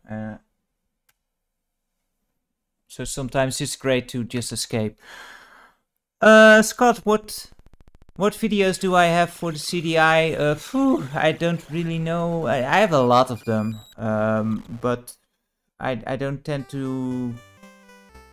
I've never been a big fan of VCDs. They're just a bit of a hassle. But when you pick up some CDI stuff, you generally have some movies in there. I think I have like Top Gun like 5 times or something ridiculous, because that one seems to be always in there. The one movie I actually bought, I remember, or I'm not sure if I bought it or it was like a deal where you could get one with a game I got. I'm not entirely sure, but that was Bot 21, which is a pretty cool movie. Remember watching that one in video CD version form with my grandmother. But yeah, I think that was the only one I actually bought. But any VCD just works well on the CDI, so what is even a CDI movie? It's every VCD, and in that regard, like, so many VCDs came out. And yeah, this is Airwolf. This was actually the game that Ginger Hippie Gaming was playing. He was playing the Spectrum version, which looked dreadful. And I remembered that I had this game, and this is why I actually found this pack. Like, I remember I had it, and yeah, turned out to be this one. And this is, I think, the one dud in this whole collection. Airwolf is not a great game on here.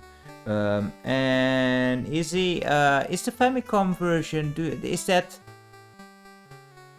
Is that the same as the NES version, or was there a different version also in Japan? Did they have 2 versions? I only know the NES version of Airwolf. which I do remember enjoying, but it's also it's not too special. Like you can just it's real easy. Yeah, I thought as much. I thought there was a different version. I never played the Famicom version, I'm afraid.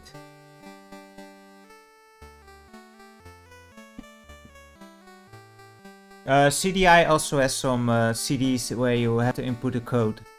If that tells you enough. It has some naughty CDIs as well. And most of the times these codes, like, you know, the developers were taking the piss. Like the code is 6969.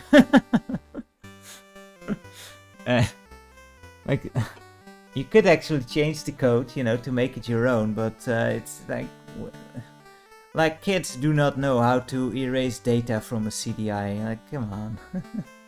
But yeah, there is. I think there's actually 2 strip poker games on CDI. I have one. There is a game called Uncovering Tatjana, where is Tatjana is a model from the Netherlands here. And that game is basically kicks with her hot pictures. And I also on one stream I showed not actually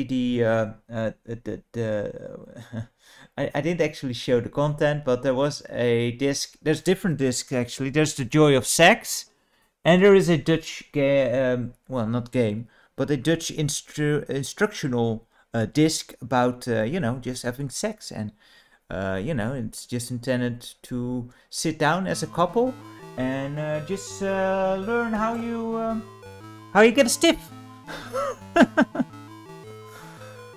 And that stuff is not censored at all. And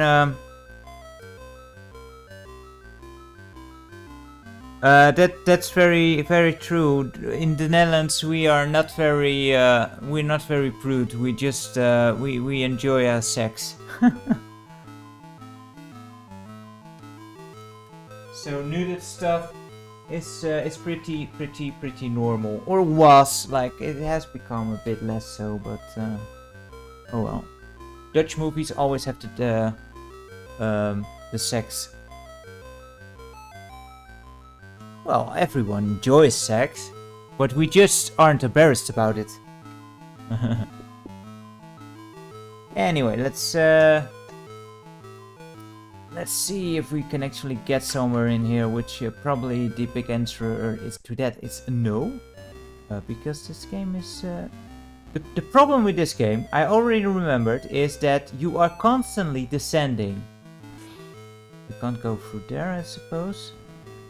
So... this makes... Can we actually kill that thing? No, we can't. Okay, so we... need to go through here.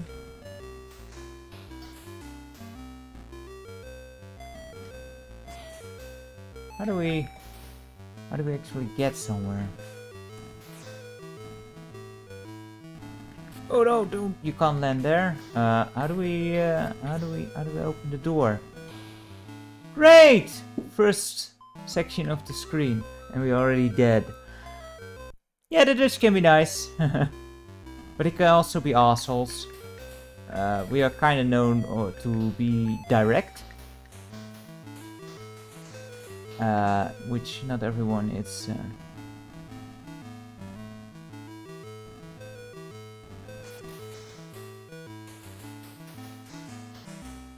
Not everyone likes a direct... okay, I guess we needed to shoot. But look, we keep descending here, so... It's near impossible to actually align yourself and get through here unscathed. Oh crap. There we go. Wow, those balls are... they are instant death. Okay, good to know. Yeah, but I remember when I went to the US, it did... You know, I also noticed, like, it is a bit different. in how people react. To me, as a Dutch guy, it felt, damn it, it felt very fake at times. But yeah, in the Netherlands, you don't have to be surprised if you ask someone. If someone does ask, how does this look on me, and it looks a crap, they will tell you. No. Oh, come on. Ah man, instant death, damn it. So as I was seeing on the Spectrum version, which I also had never seen, the thing that I noticed that this game actually does better is that on the Spectrum it seems it seems like on the Spectrum it will have flip screens. Damn it! I don't know, man. Never been to Canada or had much interaction with them. You know, I'm just mostly familiar with what the Americans say, and that's that the Americans are very nice, or the Canadian people. Overly nice, so. Which I kinda can get why you would say, like, that's even more fake. Killed by balls. This doesn't look like the awesome 80s Airwolf here. Getting kills by a freaking ping pong ball. Open the door.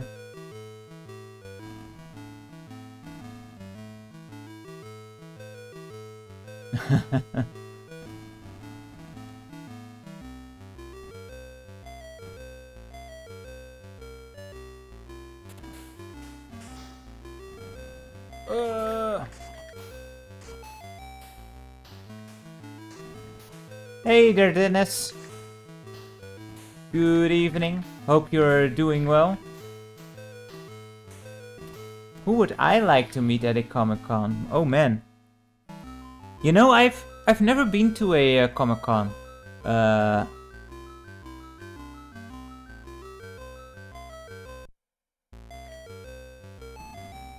And you know, I'm not really a celebrity person anyway.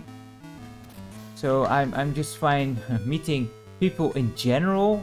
And the more successful someone comes, the less interested I tend to be. Actually, you know, I can admire people who have success, but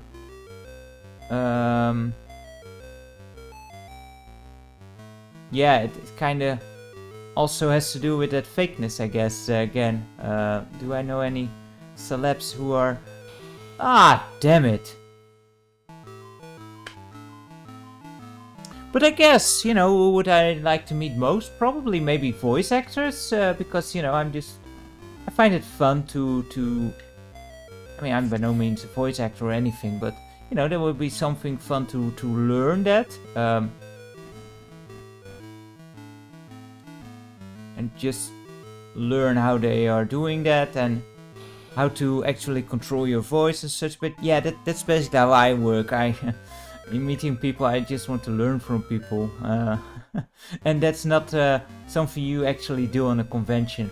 Again, I've never been to a convention. Oh wait, you can actually shoot down.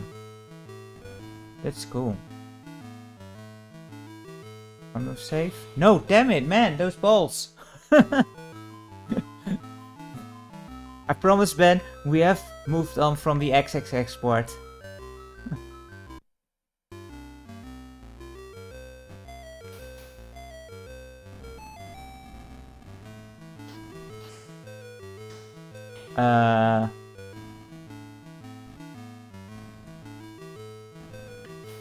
Red Dwarf is one of those series I never actually checked out. It's one of those series that I no doubt will like, but I never checked it out.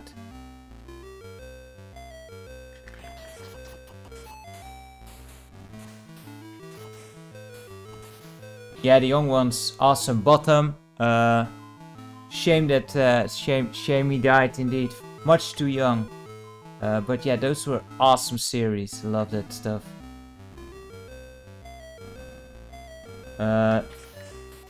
not really the same, but CDI does have some Monty Python titles, by the way. Most of them are just like VCDs of some of their skits, but there is one game. I think it's also on PC. I don't remember it that much because,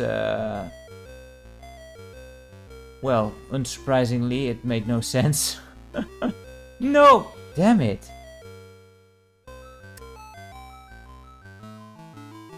I wonder, can you actually go down there? Where those balls are. Let's test it out. Yes, you can. Damn it!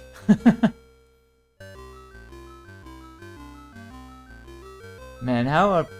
I'm not sure if anyone has ever made it this far.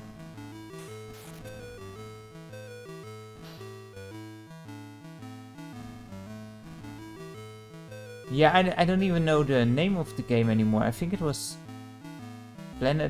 something of Escape from Planet... What? I don't know. Let's just go over here. What the heck is this? Is it like a switch? Man, how... This is just terrible.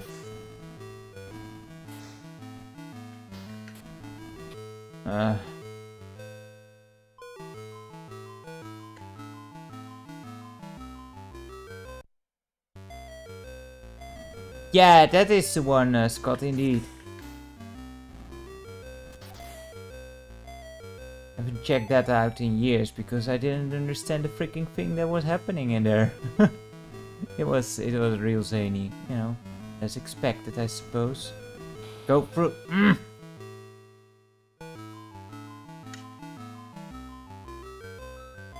I wonder if there is a long play of this game. Probably someone. Someone probably managed to have enough patience to go through here. Okay.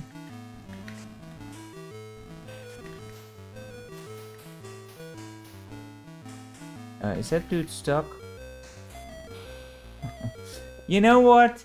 We're moving on to the next game because my goodness, this is just way too difficult. Is this one of those games that does not want to reset? It doesn't even want to reset the game, it just crashes. Awesome! Even that it can't do right. Oh boy. Let's check out the next game. Are you relaxing well, Grizo?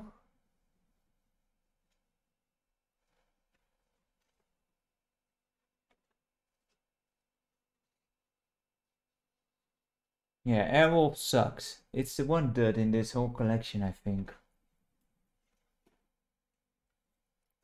Here's Bruno's boxing. Frank Bruno's boxing. Oh, yeah, actually use. I keep doing that where I press the key on my actual keyboard and not on the Commodore 64. That ain't doing much. And this one I don't remember. Frank Bruno's boxing. Which ones are also... Oh, I do remember this screen actually. Cool little sit tune. I had a cat that used to lay on your neck. Was actually I had them together with this one.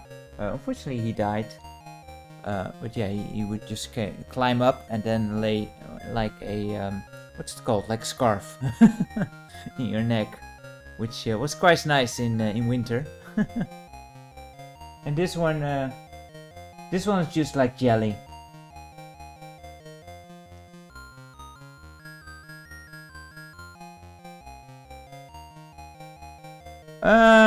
Well, Mr. Grimm, I'm not really sure if I'm the right person to answer that. It's kind of contested as well, I suppose. But the church in general is very much a dying breed here in the Netherlands. So yeah, you don't see that many Protestants anymore. At least in my area, because I live in the big city. So you know. it's very rare, and it doesn't come up as often. And you do notice that progressivism and the old traditions, they do clash nowadays, and mostly in regards to imperialism, of course, and the old slavery and such. The Netherlands is about to make excuses for their role in slavery.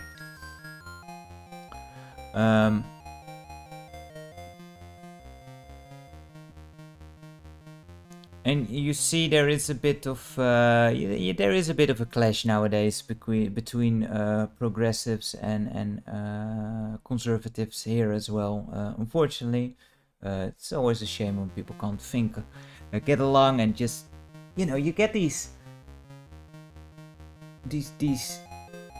people who are starting to die on these hills where no one really agrees anymore. Most people are fine meeting somewhere in the middle, but yeah, you are starting to fight for the extremes, and then no one is happy anymore. Kind of a shame, and we are much like America like that, where we start to form those extremes, and it's unfortunate to see. So you see smaller villages for sure. Just like the suburbs in America that are really fighting for tradition now, and the cities that are way more progressive, yeah, they do form opposite sides.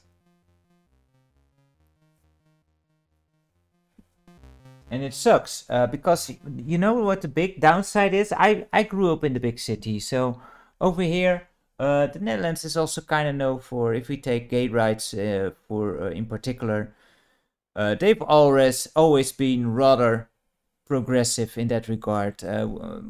Gay marriage and such. But even before that, in the big city where I grew up, I've always known about gay people, and they've always been seen as like something that's normal.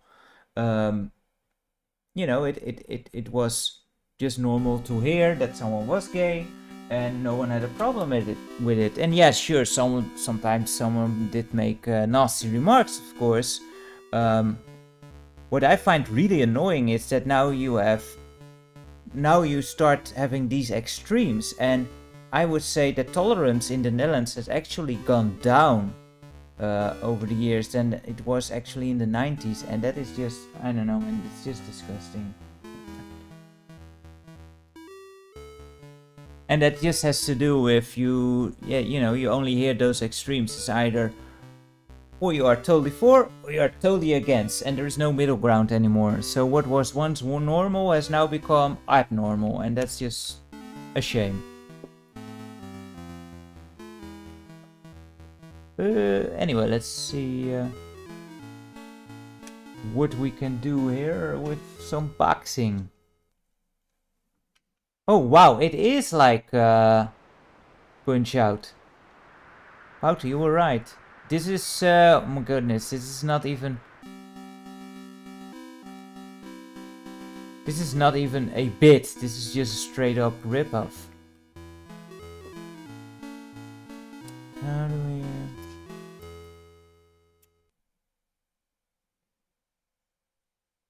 It sounded like a bit the Eye of the Tiger, wasn't it? Yeah, like Rocky. Like, I don't know how to start. This is just a straight up rip-off here. And yeah, this is the Eye of the Tiger. At least inspired by it. How do we start? How do we start?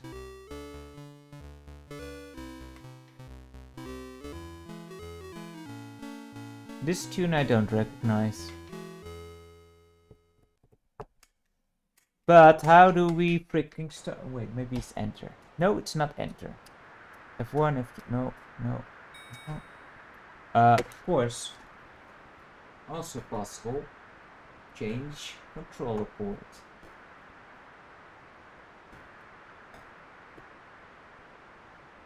I don't think I am doing something, no.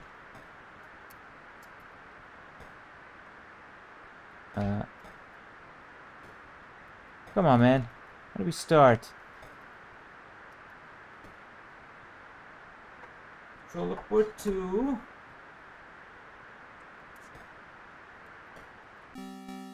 Okay. A. To replay boxer. To load new boxer. L? Or A? Come on. L. L is not doing anything. Man. No wonder I forgot what this game was like. You can't play the bastard.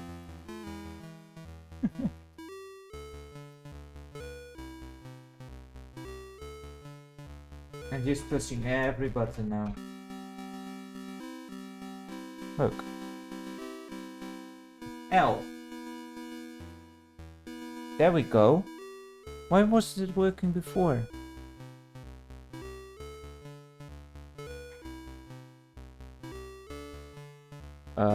Start tape. Oh crap, is it one where you have to load further? Start tape, wait. Criso. Alright. There we go. This is kind of weird because it loaded the demo, you saw the gameplay. Why does it need to load?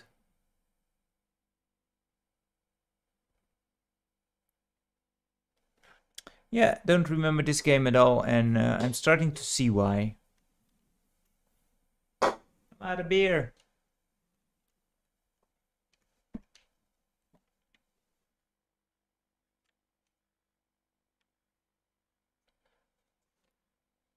But it's definitely one of the things that I think we can be most proud of in the Netherlands, that we are so accepting in general of different views, or at least we were. It's just a shame that that kind of seems to have gone around.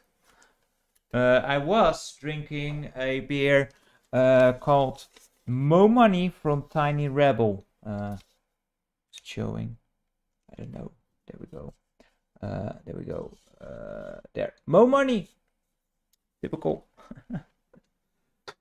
It was pretty good. But now it's done. It's empty. Oh well. Nothing lasts forever. And I'm too lazy to get a new one. Because I got a glass of water. Yeah, and you know, to be honest, it's just my opinion, of course, so.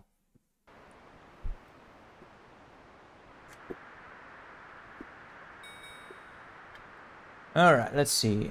That's dodge. There's a block. Ouch. But how do we punch? I mean, punching is important too, you know? I can't punch. Damn it.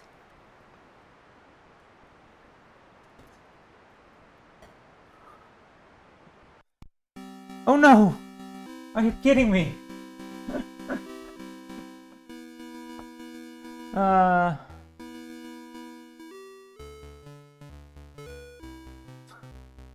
it. Yeah, this is not working, but we see it's a ripoff of Punch Out. I don't drink a whole lot. I'm very much a social drinker. I never drink alone. I used to drink more. You know, with when I still went to school, because what else are you to do, right?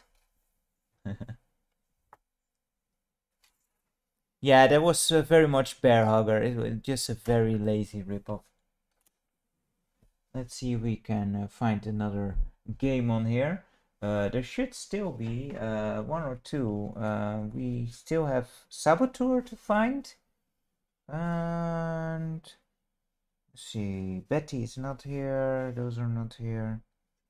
I think we are just missing Saboteur. Yeah. Oh, sorry, Grizo. So hopefully it's behind here.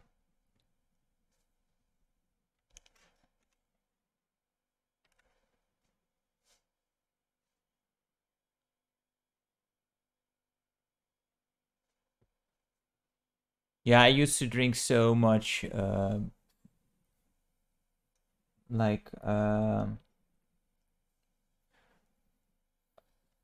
let's just say that I have woken up somewhere in the middle of the street before. But yeah, those days have long gone. Now, if I take one or two drinks, it's basically my body says, "Buddy, perhaps it's time to stop." So you know, I used to be able to take that stuff quite nicely, but that has yeah, that ability has long gone. Probably for the better.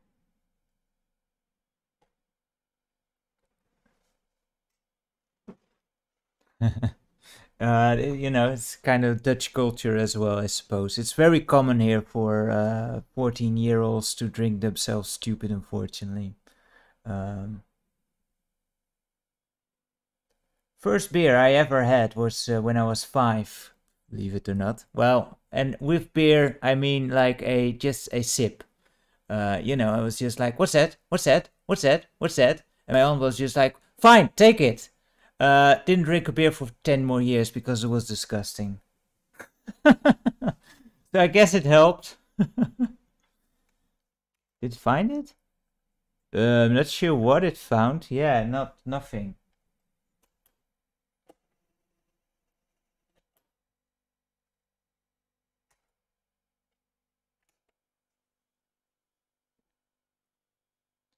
Yeah, prices are completely nuts nowadays. I do still enjoy sometimes when I have people over. I do like some mixing some drinks as well. You know, they make a nice cocktail. Just fun. Don't do that as much anymore either. Partly because you know can't take it as much. Partly because my wrists are kind of crap nowadays, so shaking is not that great. You know, and I would like to also enjoy a drink, not be tired and too tired to actually make the thing for my own one. uh, but you know, a nice cocktail now and then is still pretty cool. Let's see if we can find that spot again if it loads now. So I'm not sure why it found nothing. But yeah, probably it is probably better, Scott, to spend money on things you can, you know, enjoy for longer. Although you know, retro games are really really stupid expensive now too. Hopefully that bubble will bust soon.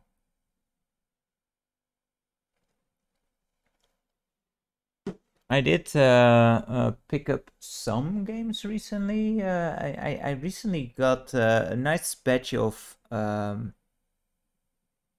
like for the CDI, some reference CDs, which I did not own. I do have a good bunch, but there were still quite a few, and this guy had a lot of them, and in such good condition too. Quite amazing to find such lots nowadays, and not people asking like $20 for a single CD.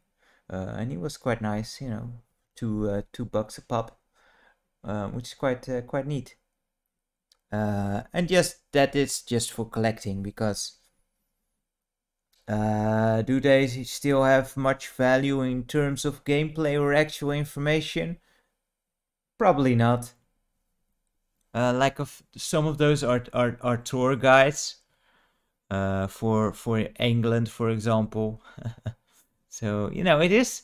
I must admit that it is real a bit of a nostalgia just going through that where it was like. Although in England, you know, does time really change there? But it is kind of nice to just see those old images of what it was like in the 90s, what bed and breakfast to go to and such.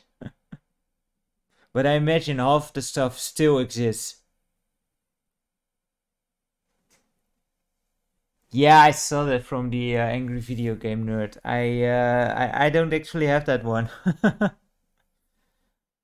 But some of the stuff can be quite hilarious to go to and just check out. And it was kind of my intention too. It's why I did that. Actually, it's over here, right? Yeah, because I didn't. get rid of it, obviously. Because I made that video of the chess one here.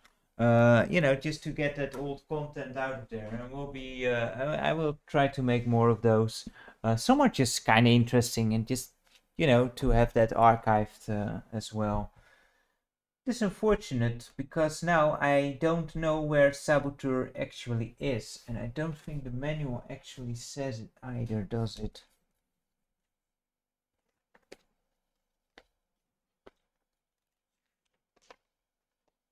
Because that is the only one we are missing now. Where is Saboteur?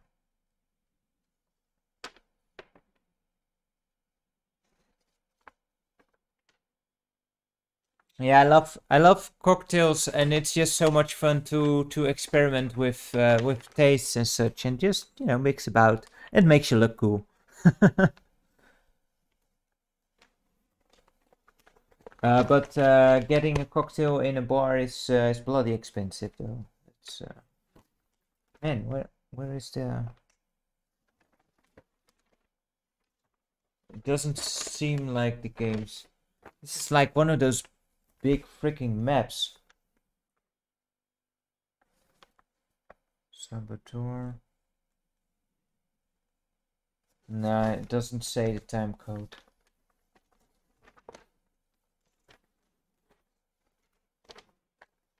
Which one was that? The UK tour. Yeah, I will probably make like a video like the chess one where I just paste together all of the content that's on the CD into one video just to check out. I've got two. There's more. I've got one from for Central and Northern England.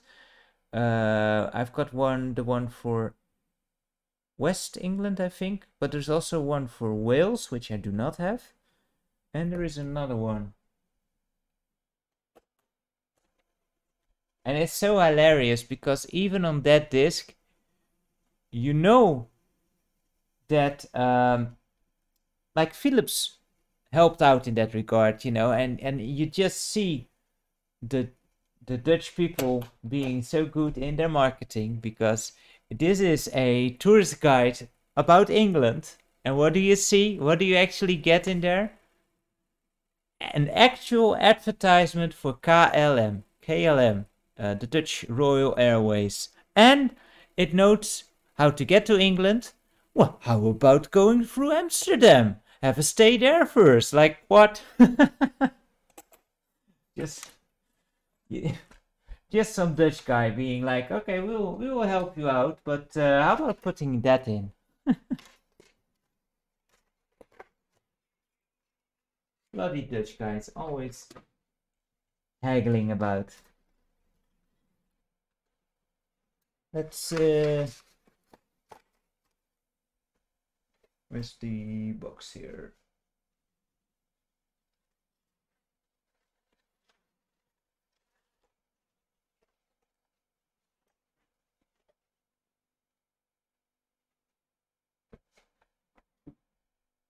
Yeah, Internet Archive has a very big collection of CD images for the CDI. So you're interested in CDI, you have a player, or even for the emulator, download it there, because that's a great source. It's safe, because many of those emulation websites, they are terrible. They can work, but they can also ask you to fill out like 5 surveys and then still not work. There's a lot of scam websites out there. But yeah, archive, Internet Archive, safe, and especially the redump project. They have great images that you can just burn to a CD and play perfectly fine on any CDI player. Though you will need to test out a bit the medium you use. Needs to be high quality, and you need to pinpoint what speed works best. Usually as slow as possible. But my burner actually needed to be quite fast to actually work. Anyway, we see Le Mans Racing. Le Mans 24 Racing. Um,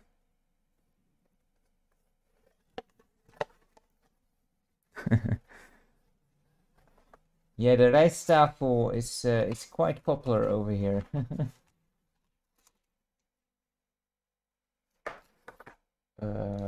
Okay, this is this doesn't look like an official cassette. So hopefully this is just not a hopefully this is not some mixtape I made. What does it say here? I can't actually say it. I think this is not actually the tape that should belong in this thing. Well, Top Yo December. Oh wait. Oh, okay. I know now. Well, I don't know how, but I think this is a music tape. We will try it. I think it's a top 40 tape. So not the mixtape from me, but the mixtape from my father, no doubt. Yeah, I needed to burn my CDI discs at 24 speed. It just depends on your burner and the media and that combination. They always say burn it as slow as possible, but when I burned it on 4 times speed, it just made duds. Yeah, this is just a music tape. So another cassette that is just lost, I'm afraid. Wait, no, it's still on there. Huh. Alright. Cool. Do I actually remember this this game? Nah. I have no clue what this one is like. Most racing games are pretty terrible on the Commodore 64, I'm afraid. There's some good ones, but they are rare.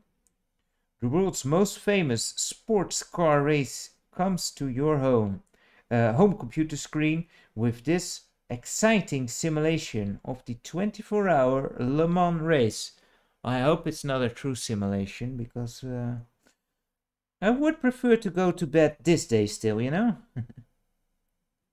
World Endurance Championship sports cars battle through day and night sequences where both strategy and driving skills are required to take the winner's laurels. Nice, that's it, tune loading. This simulation challenge, inspired by Konami's Sit and Driving Simulator, reproduces all the elements of the famous race with every twist and turn of the track. Yeah, this is a very common SID tune for loaders. Really awesome tune as well.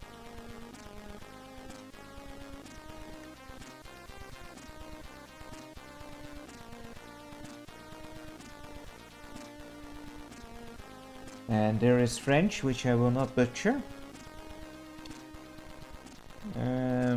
But yeah, I don't remember this one. I actually don't know about the arcade game. If that's any good. Never played it.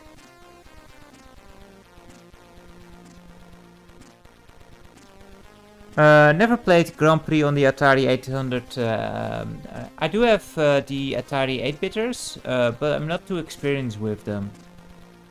But they do have some good games in there, for sure.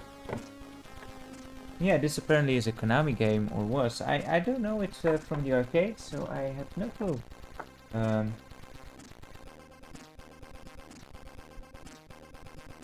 Screenshots look a bit suspect. Typically what they would do is like put screenshots from the Amiga version in and just blur them some more, so it's not very... So you're not very sure what you're actually getting. Kinda mean back then. And yeah, this is from 1988, so I suspect those are Amiga screenshots.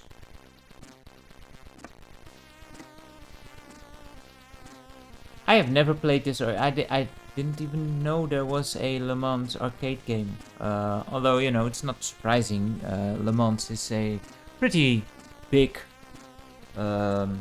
racing event. Not sure if Ed's still around, but he probably would be thrilled. You know, just like the car. It's probably also somewhere on the Commodore 64. I don't know it.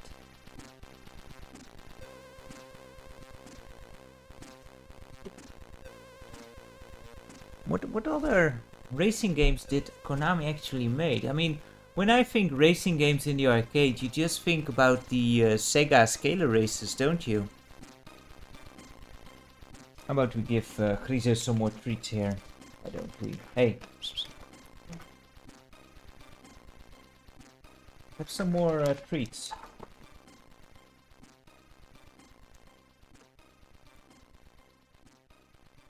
I do want to find a way to have like chat comments. Dude, easy! They're not going anywhere, man. You don't have to hunt the bastards.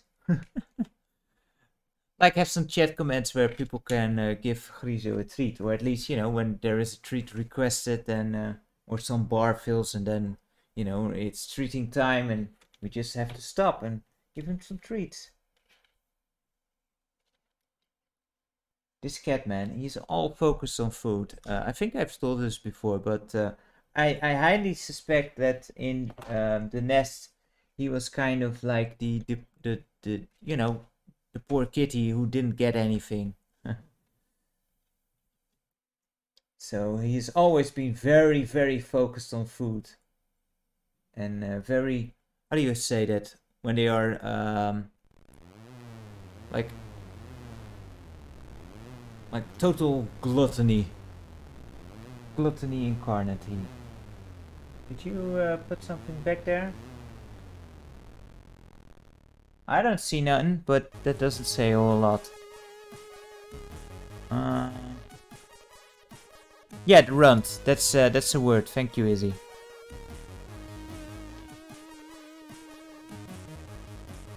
He also was super scared. Like if you got anywhere near him, he was just gone. So he's gotten around quite nicely in that regard, where you can actually pet him, because he was not having any of that when he was just around.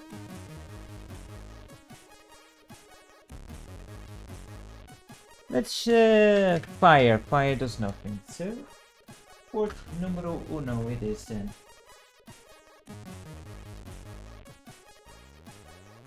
I think you've cleaned the desk by now, Grizo. But again, it's never enough with him. Prepare to start the race. Alright.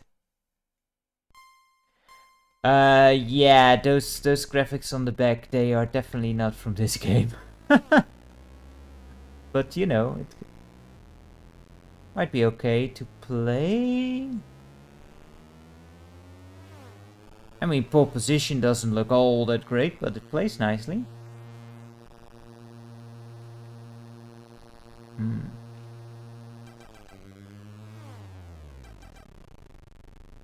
What racing games did they have in the arcade, Scott? Can you check that out?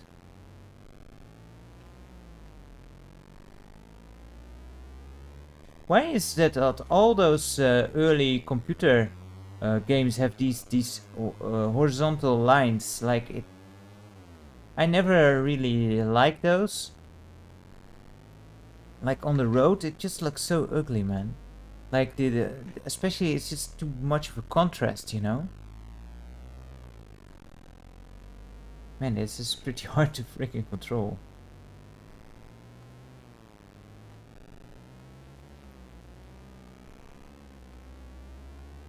There is a timer there, so.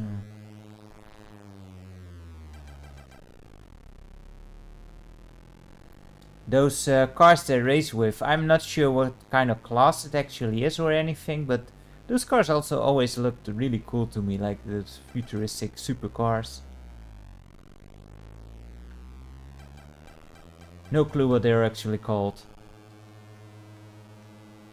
And yeah, this is not the best game there, racing game out there. Drive a retry to the pit. Didn't get very far, did I? Whoa, still had quite a bit to go for the first checkpoint. Okay, let's give it another try.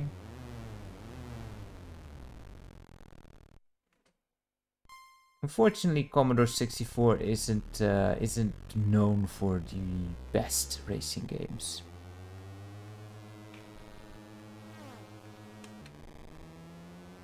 The DeLorean is always cool, yeah. But was that also did that also race in Le Mans?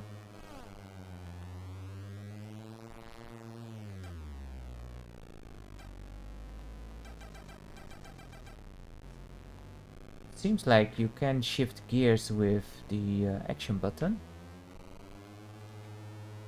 I mean, at least it's better than Super Hang-On, I suppose.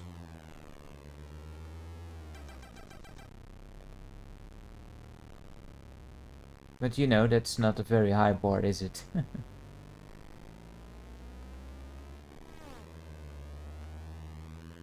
I think typically speaking, like the Specky did a lot better when it comes to racing games, just because it could have the higher resolution graphics, and it didn't have these weird ribbons on the road that just look really ugly. I think the first game that it actually worked well with, the first game I actually didn't mind the ribbons that I know of, is the Lotus games, like Lotus Esprit Challenge. What's it called? Awesome game for the Amiga. Although I mainly played it on the on MS-DOS, especially the second game. Such an awesome game. Man, I was doing a bit better, but then I started crashing into stuff. Yeah, look, I got one ball further. Awesome. Can't even make it to the first freaking checkpoint.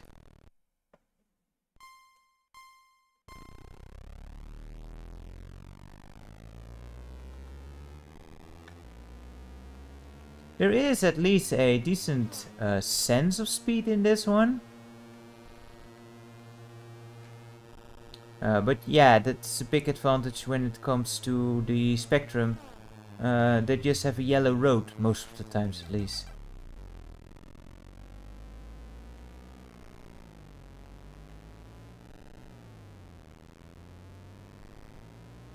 Yeah, I loved the Lotus game, especially the second one was just like such a perfect game. It was a great advancement on the first one, and the third one was great, but was more like the second one. Like didn't improve that much. I don't know. I don't know the drift game actually. Not very familiar with the...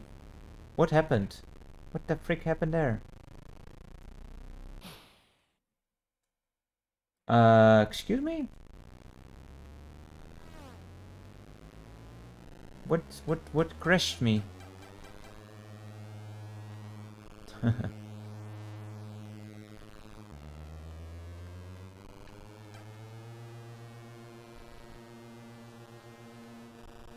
Man, those freaking spam bots.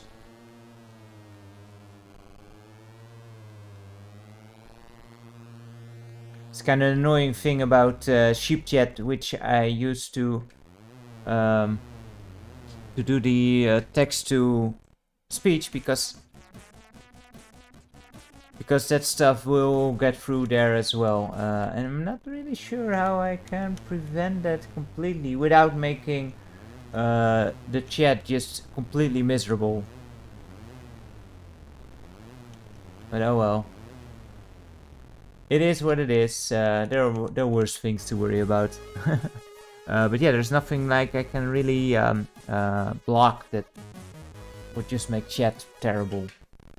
Luckily, Izzy is there to get rid of them on the YouTube side and on Twitch, but yeah, it does unfortunately get through to the text-to-speech thing, which will then record it into the video. So, oh well. Everyone will know where to find hot chicks that are waiting for you. I wouldn't count on it though. What? That didn't hit me. I do not agree. There's not actually a indicator on what gear you are. It's kind of annoying. And if more people want to help out in moderating for when Izzy is not around, do let me know. Always great to have more moderators out there to get rid of that freaking spam.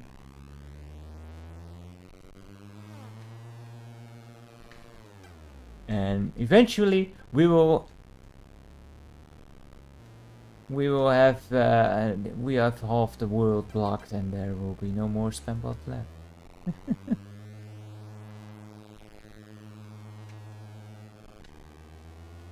Alright, let's see if we can actually get to the checkpoint here. Probably not, but you know. Whoa, don't. Well, we're still going fast, so it's okay.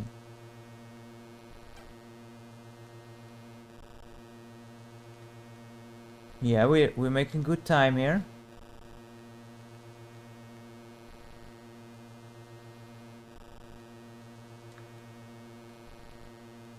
Stay there. Wow, this is a long straight. No! No! Don't tell me that was the finish or the checkpoint. Man, this is really tight. Of course it was. Damn it! And look at that that slalom bit. How's it called in racing? Man, I show my my ignorance again. Is that a chicane? Racing Lagoon? Never heard of that. PS1 did have some great racing games. Ridge Racer, or the other side, Gran Turismo, of course, and its sequel.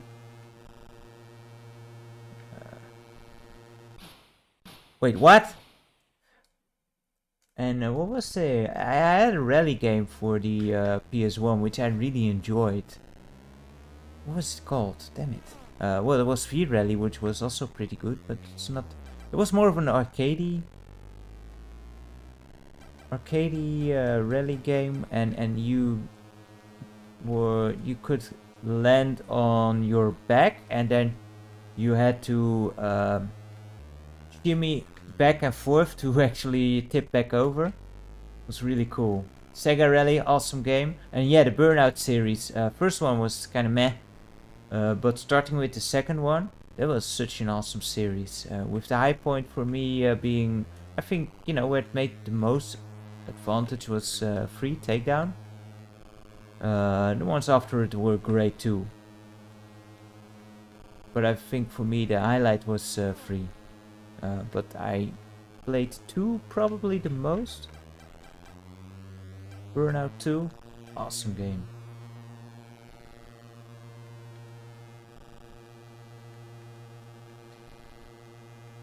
I think I will not make it this time because, yeah, only 4 seconds left.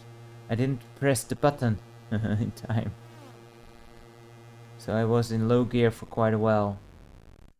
Man, I want to reach that freaking checkpoint. Okay, one more try.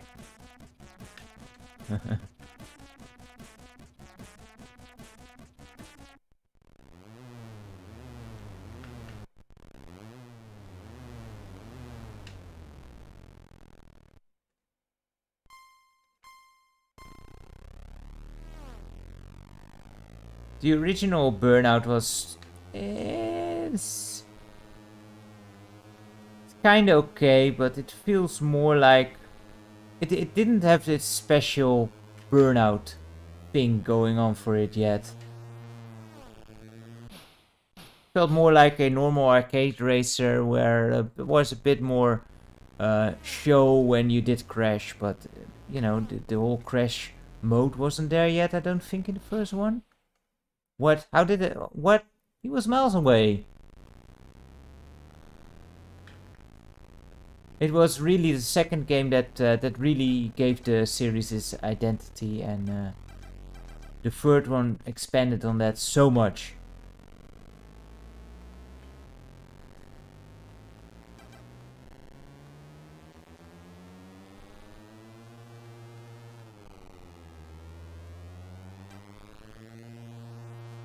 Another awesome, pretty cool game was well, the Toka touring car games were also pretty cool. Oh man. Yeah, we're not going to make it again. Thank you! Sunday drivers. Again, almost! You're just doing it on purpose now, buddy. Yeah, we're not going anywhere. Wow, didn't even know there were CD drives, like a normal CD drive.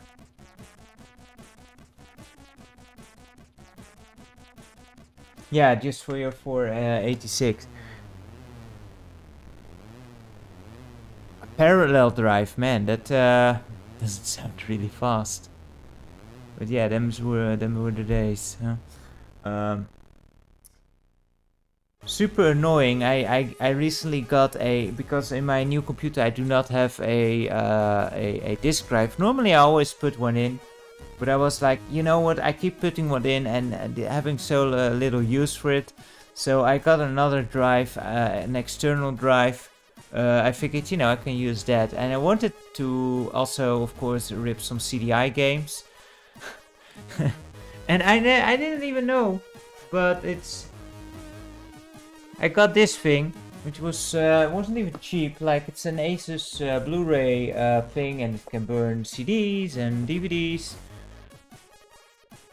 Can read just fine. Cannot read CDI. Like, what the heck? What respectable CD player would not read any CDI discs? It can't find anything. Like, no normal CD player will never find anything on a PC, but software like ISObuster or ImageBurn can actually find something still to get it onto your PC, to dump it. But this one, nope. Did not know that was a thing.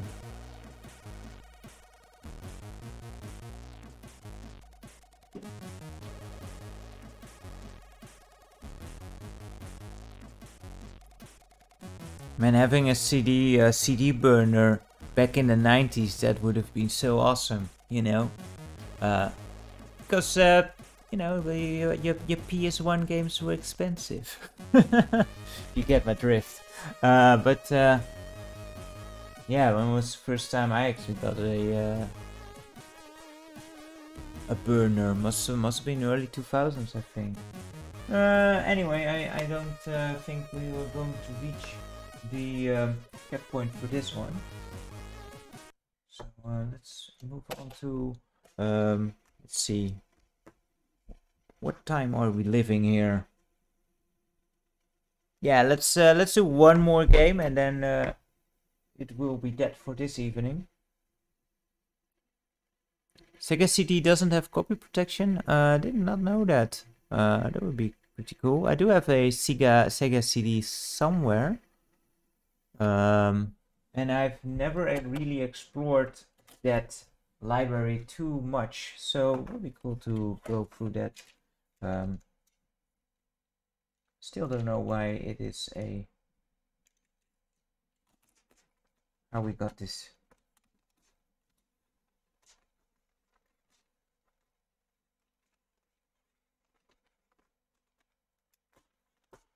There we go.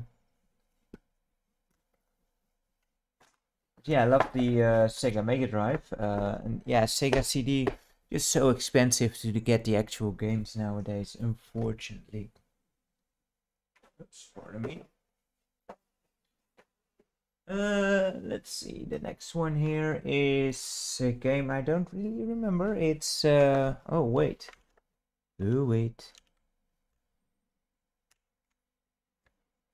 We went for their Snatcher. Snatcher, yeah. Man, Snatcher is definitely a game that you want to to get somewhere else, because that stuff is expensive as hell. And Lunar too. There was I did play Lunar on the PS1, I think. Pretty cool. Anyway, this is Toy Bazaar, which I don't remember at all. So it kind of looks like a Mario Brothers game.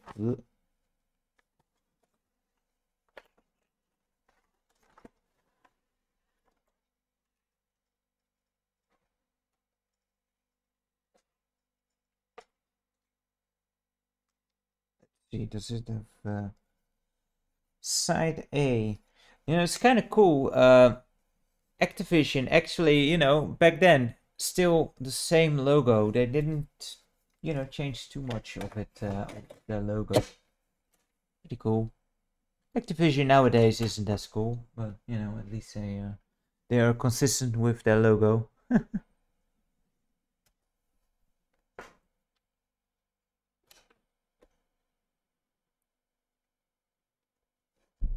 Yeah, Lunar, awesome games. And yeah, just more emphasis on like a story. Also had the voice acting, which was a bit hit or miss, I guess. But as someone who has problem reading, I just love all voice acting, so I don't really care if it's as great.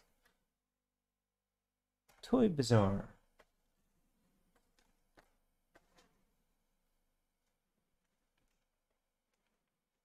What is this game about?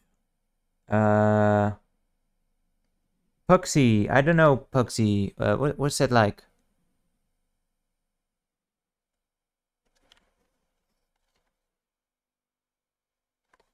What does? Oh, it was crazy.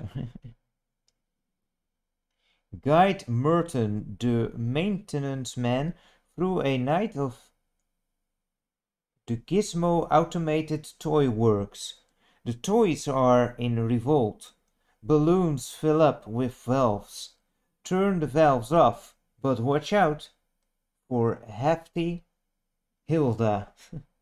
You don't really want to make her acquaintance, but you will.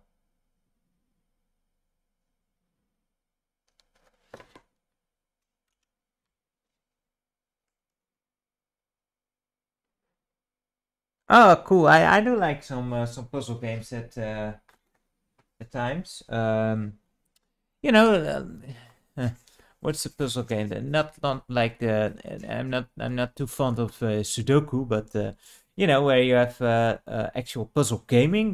That's fine. Love some NES puzzle games like Kickle Cubicle, one of my favorite NES games. Huh, it's kind of rare. Um, Usually manuals did not have color.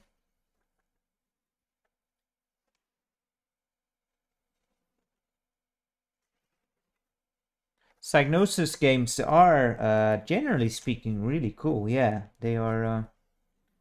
They do have some really great games. Man, I really need to dive into the Mega CD sometimes, as it was called here, I guess. Just to explore that some more. But, could say the same for the Saturn or the 3DO. Also, awesome system. I just want to check out more. Or the, what did I do? Or the CD32.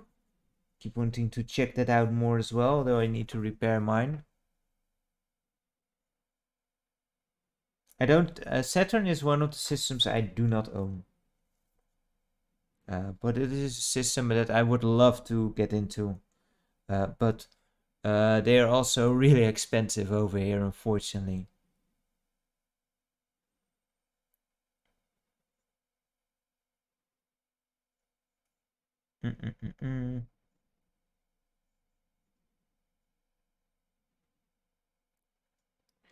What is this? Basics. See and close card for loading instructions. Okay. Live a little. Begin with 4 lives. Acquire an additional life for each 10,000 points earned. Game ends when you run out of lives. To start again, just press the red button on your joystick. Oh, this is actually red. It's like, is my button actually red? But I know some have yellow buttons. What are they supposed to do? Yeah, totally right, Mr. Grimm. We did love our microcomputers, I suppose. I am glad that I do have a Dreamcast, which I also picked up much later, because Sega really dropped the ball when releasing the Dreamcast over here, unfortunately. Because that was actually a system I wanted to get when it was new, but it was near impossible to get. So when when it was finally getting available, the thing was already being discontinued by Sega, so what was the point? So, PS2 it was. But I did end up getting one, and yeah, love that system as well, although the control isn't the best. I don't have a Commodore Plus 4. Is that any good?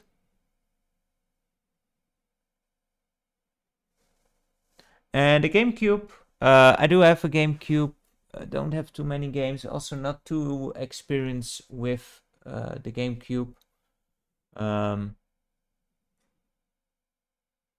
Yeah, only very few games. I know there's some good ones on there, but yeah, mostly was in the PS2 back then. So that was my focus, and as such, I also didn't actually know anyone who owned a GameCube. But yeah, would like to get into that as well at some point and play some of those games. Like Eternal Darkness looked like a really cool game to go through once. I do have some of the Mario Party games. They are fun. Not sure if this game is going to work. That continuous black screen looks a bit ominous.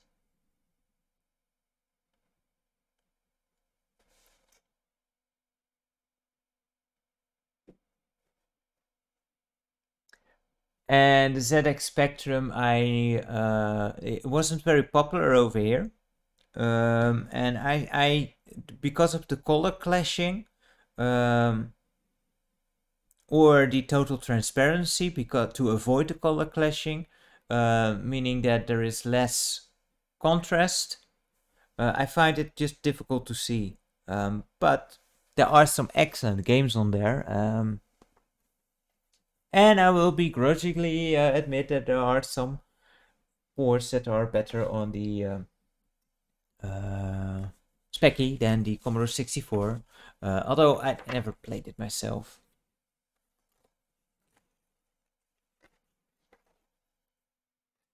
Did they?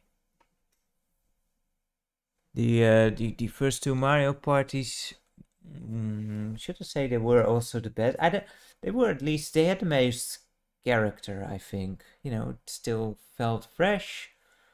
And boards didn't get too overly huge and complicated, so it was easy for also Granny to get into.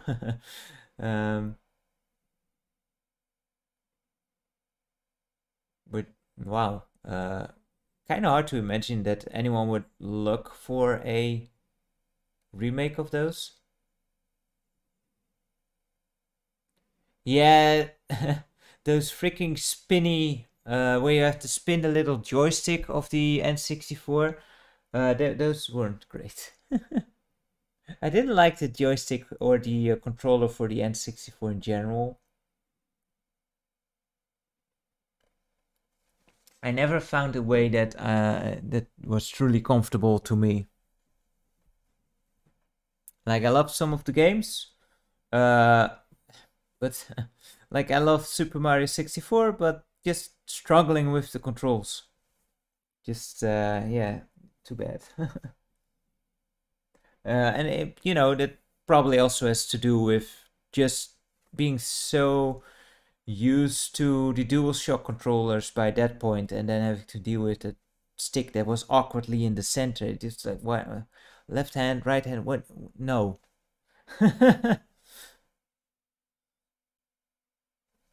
But oh well, there's been some terrible gamepads. I think the Dreamcast one is also pretty bad. Like, so clunky, and you got the cable that comes out of the bottom. It's just a bit weird. And then those two gaping holes at the top. And the standard controller for the CD32, also not the greatest. Although it I must admit that it didn't feel that bad in the hand. It just was not the best built controller. Or that behemoth of the crap, what's the name now? Damn it. I'm blanking out. The other Atari system. Oh well. Or the dangerous disc of the Intellivision.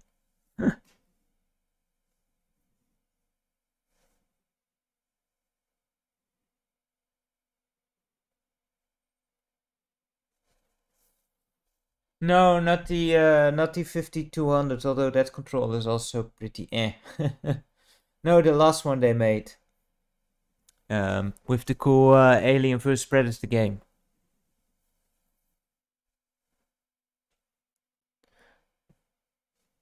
Yeah, the Jaguar. There you go. Thank you.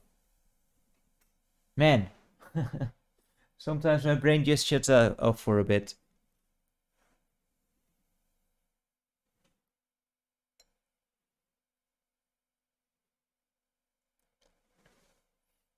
Yeah, CDI has some okay controllers. Like the mouse is pretty cool. Must admit. And the light gun does work fairly well. Yeah, the 5200 controller was pretty big too.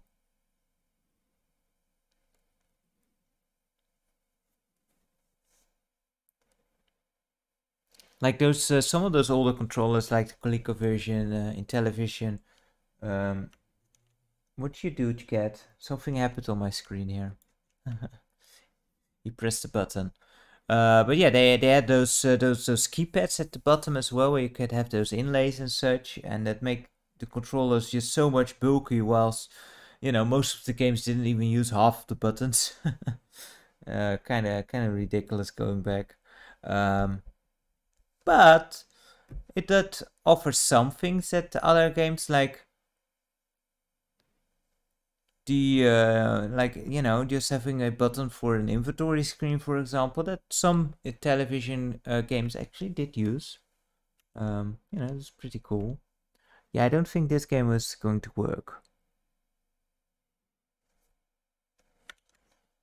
So let's test out if the other side of the tape is going to work. We can leave it on, but I mean, it's been so long, it should have showed us something by now. Did I ever tell you that I don't have a lot of patience? Although this is a really big tape, it turns out. Holy crap.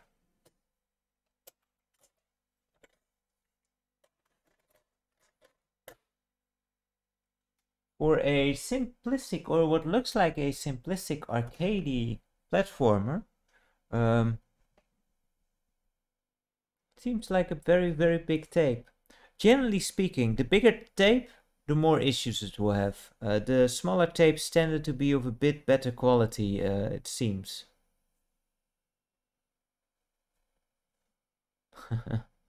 Yeah, I'm not known for my patience. Oh well. Can't have everything, right?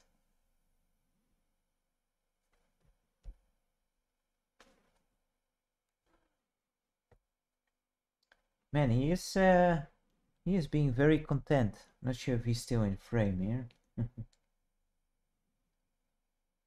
Although I might have just turned on his fighting mode, because I feel a nail going through my skin at the moment.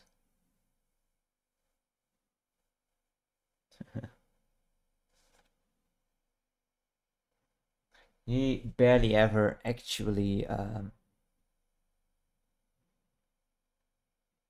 hurts anything. Well, you know, I guess a fly or something, but usually he's even too lazy to go after those. Um,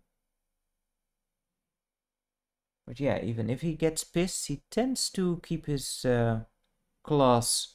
What do you call that when the nails are retracted? That's the word.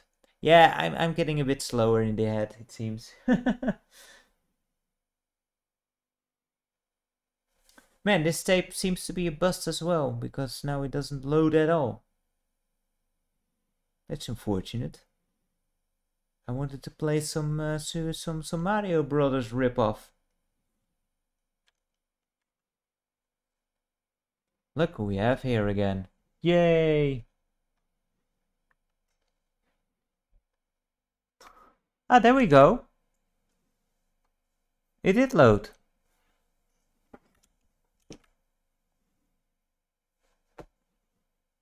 Let's see how this plays. Or is it still loading? I think it's still loading. Damn it! Man, Activision, make clear that you're loading the game, man. I was all getting excited and stuff. Activision did make some really good games back in the day. Nowadays, of course, they've went the way of the money, chasing that ever-growing coin goal, which, you know, does hurt quality overall a bit. Just release a game half done and, you know, just patch it up as you go. Or, you know, just move on to the next game. Yeah, the Great Diana Sisters. Never played that on the Amiga. I actually did not know that there was an Amiga version. Doesn't surprise me, but I never seen that. Did play the Commodore 64 version. A friend of mine had that, which is, I hope for him he still has it, but because that is a pretty rare game. But it is a pretty good Mario-like game. I never really got it why they got in so much trouble, because it does play differently enough that I find that it is, well, different. It doesn't feel like Mario, but you know, you just see where it's clear that it's got where it's got its inspiration from. But yeah, fun game. Awesome music too. And yeah, but never knew there was an Amiga version. There was also a recent kinda, well, I want like a new version of that game. I wouldn't call it a remake, um, which was kinda okay-ish. I think I have that. Only played it a little bit, where you can change between Dark World, Light World. Um, but it felt more like, you know, just putting a familiar name onto a new platformer than actually playing like the Gianna sisters, like the original. What was another cool game? That friend also had the DuckTales games on the Commodore 64, which is also really fun. I had that as a MS-DOS game, and it was the DuckTales. It was like a sort of, kind of simulation game almost. Well, not simulation. It was, you know, you had a goal of making enough money, more as that other dude. Forgot his name. Um, and you basically had mini games. You had to go through the jungle and through a cave where with a mummy, or you could dive into Scrooge's money bin and find his lucky penny. It's the penny dime. I think it's a dime. Um, you know, and there was the what's that game? It's also very like on the 2600s where you fly through the barns. There was also a mini game in there and a mountain climbing mini game. Yeah, Glom Gold. That's the name. A dime. Ah, right, a dime. In the Dutch version, he has a quarter. um,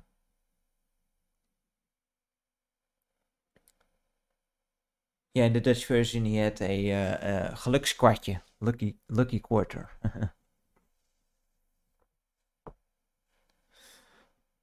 I recently checked out the newer cartoon. It's actually pretty enjoyable. I thought I would butch it up, but no, it's pretty good. Still prefer the first one, the first run, just because nostalgia, I suppose.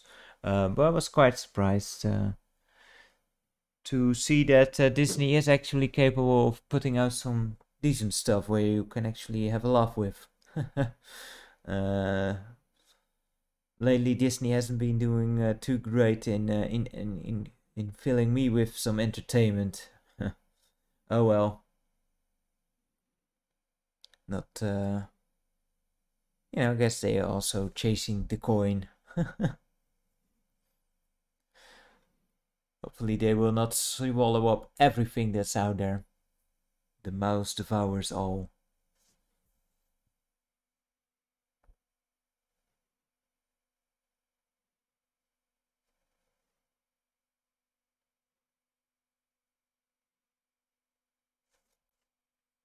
Yeah, and I was first worried. I wasn't a fan originally of the just a difference in the animation style. But yeah, just the writing in it's just funny, and I actually like that they gave the cousins a bit more personality. And what's she called? Lizzie, the girl. She's actually quite hilarious in this version. Okay, let's try it out. Right, we did load now, right? Nothing's happening. Do we need to put it in the? Oh, right, it's still in port 1. Webby, yeah. Lizzie is the Dutch name again. Webby.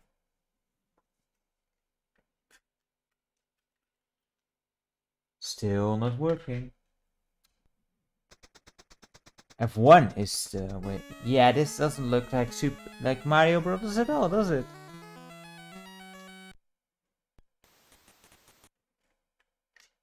I have not tried Sonic the Hedgehog on the Commodore 64. It's really something that I should check out soon. Maybe next year, next week, I should check out some cool homebrews for the Commodore 64, including Sonic the Hedgehog. Would be fun.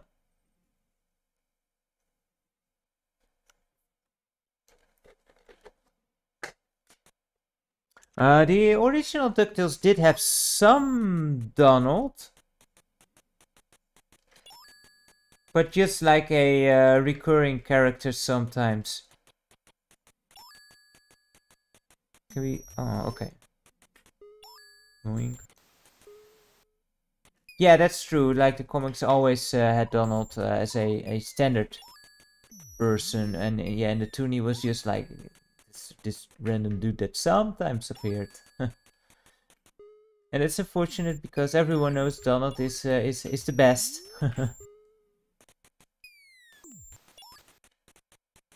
I have no clue what I'm doing, but I guess we just.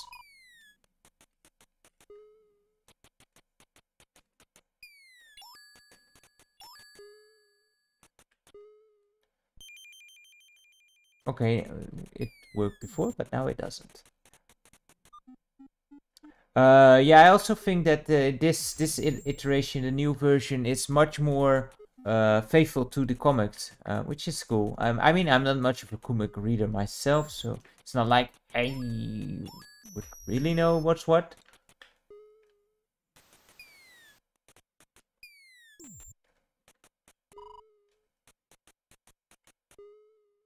But yeah, especially the old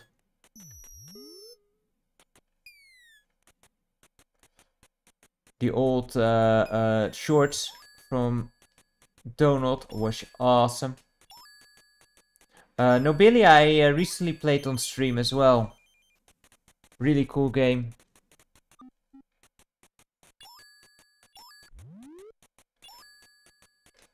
Yeah, Disney in World War II around that time, they made some really crazy tunes back then.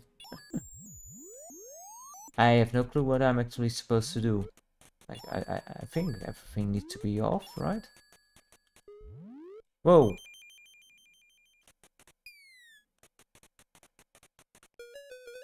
And we're game over. Oh, well. And of course there was the awesome Disney or a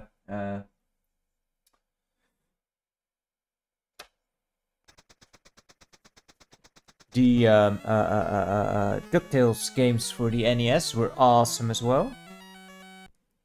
That also got a cool remake with the actual voice actors. That was just so crazy that they got the original voice actors for that.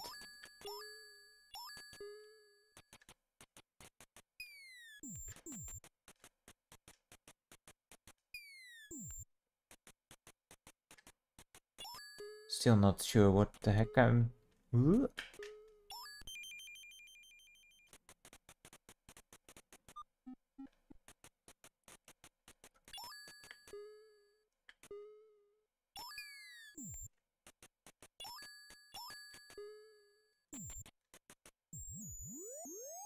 Yeah, I love the...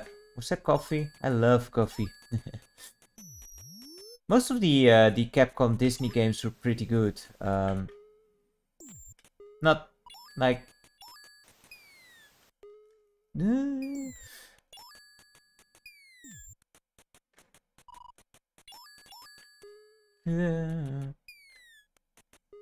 Quack Attack. There was... Quack Attack was like kind of like Crash Bandicoot, wasn't it? And hey there, Mr. Wario, great to see you. We're doing pretty good.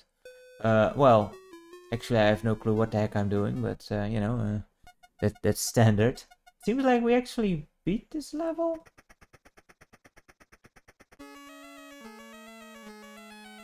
I played Quack Attack on the PS2.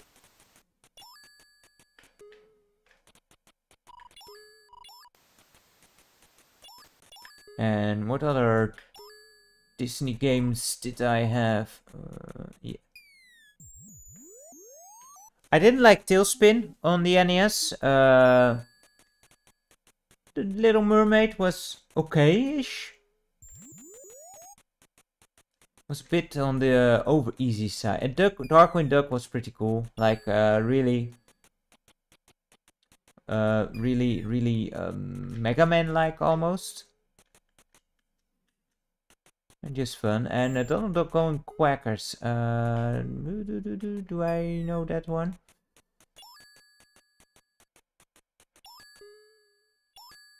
No, I don't. Oh, wow, I thought everything was done there. No, I don't think I do. I do know Quack Attack for Mega Drive, which was also really cool. And of course, World of Illusion. One of my favorite co-op games on the Mega Drive. Just so much fun.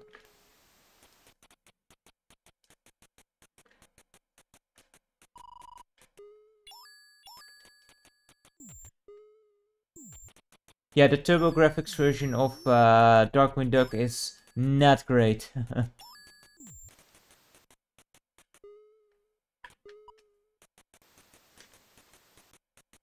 I don't know, I didn't like the Tailspin game that much. Found it very meh. But, you know, also not much of a fan of the cartoon, so, you know, that doesn't help.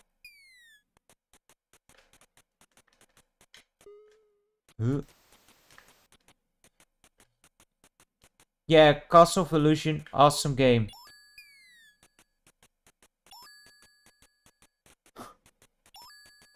Man, those spam bots, still at it. Yeah, Castle of Illusion also has a remake, doesn't it?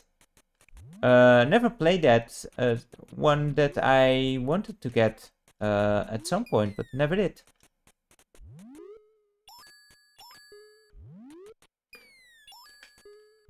Oh, damn it. So close.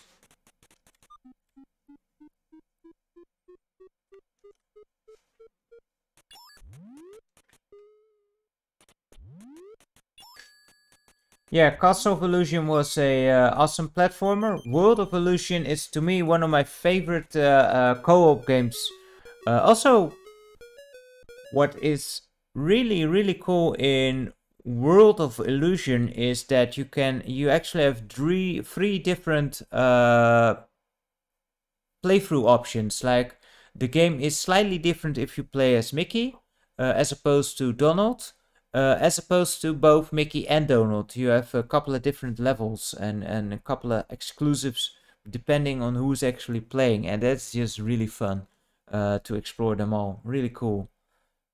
And yeah, it's just really cool to play that game together. And I don't know if is that remake of Castle of Illusion cool? Well, is it worth getting?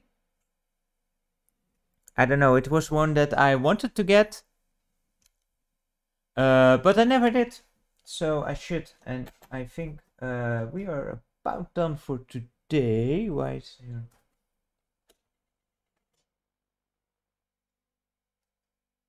I never played Magical Quest. That's for the Super Nintendo, isn't it? Where you change costumes. Thanks, Izzy. So I might check that out sometime as well and just get it. Because that's just a game that I totally forgot that came out. Yeah, I never played Magical Quest.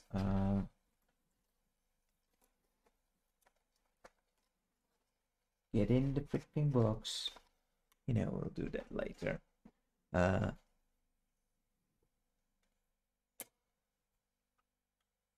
Let's get some music here.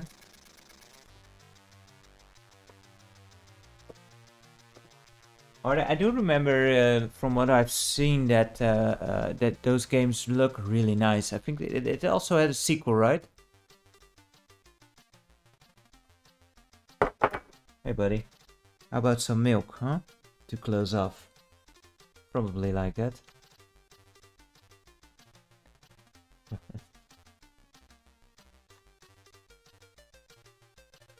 And don't get it all over the Commodore, huh?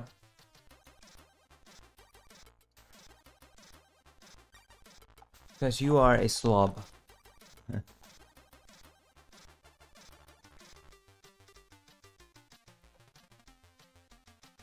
Kingdom Hearts, awesome series. Although, you know, the story makes no sense, but...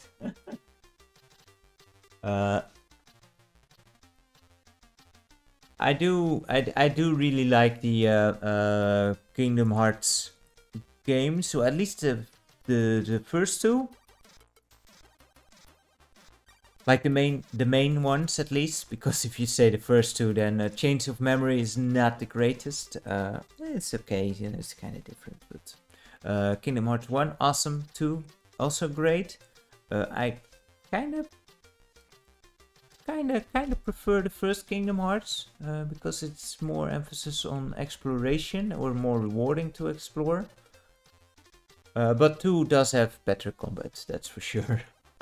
And the third one I do have, but I never actually played through it. It's I don't know, it's just the yeah this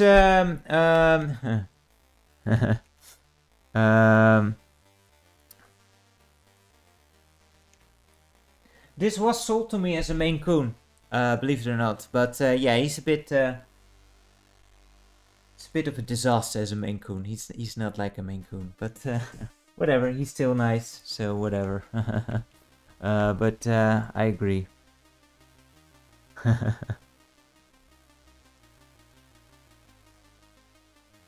Yeah, I mean Kingdom Hearts 1, the first one is just it's a bit clunky when it comes to the controls, but I think it has way more heart than the second and third one. It's just it feels more wholesome, and it has just more platforming, and that is just fun. But no, it's no problem, man. But he was actually meant as a Maine Coon, but he is just for a Maine Coon, he is just a bit small.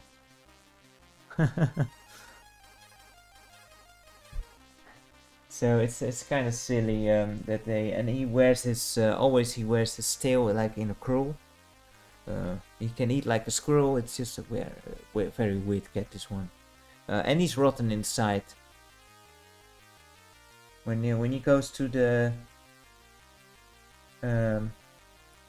box, I don't know, man. Maybe I can sell him as a chemical weapon or something. But yeah, and most of the other Kingdom Hearts games I haven't actually played. I did play Chain of Memories on the Game Boy Advance, which was kind of hard to get into. And which one was the one? We was the one with the kind of Pokemon kind of mechanic. Birth by Sleep, is that one? I also think I emulated that one. Yeah, I didn't buy them all. Those Kingdom Hearts games can get expensive too. And yeah, probably I should get to the third one sometime again, but I don't know, man. That I just got bored with it in the Toy Story section. Yeah, Dream Drop Distance. That's the one. All those weird names, man. Yeah, Dream Drop Distance. Here's another cool sit tune over here. Monty on the Run. Classic. Not an awesome game, but you know, it's standard collectible on the old Commodore 64. But the music is legendary.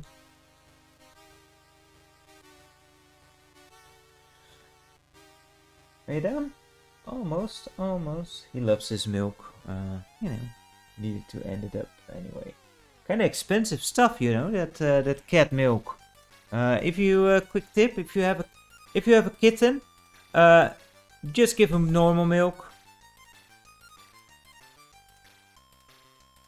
But once you stop giving them milk for about 2 weeks, they will lose their tolerance for it. So, oh well, you have to buy the expensive stuff. Yeah, those names from Kingdom Hearts, I'm not sure what's up with that, man. How they came up with that crap, but it's really hard to memorize all those names. My favorite handheld console, you know, I'm not much of a handheld player in general, because obviously it's a bit harder for me to see. I think the one that I have most experience with is probably the DS, which I've played the most.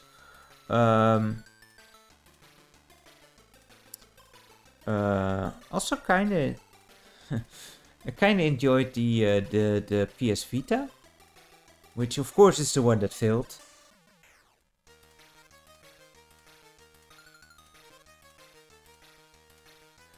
And yeah, that I think that I actually also played that for the DS. That all those numbers over days. Yeah, Vita was pretty cool. It's a shame that it failed so badly, because it was such an awesome little powerhouse. Yeah, I think that's the one, Izzy, with the numbers of days.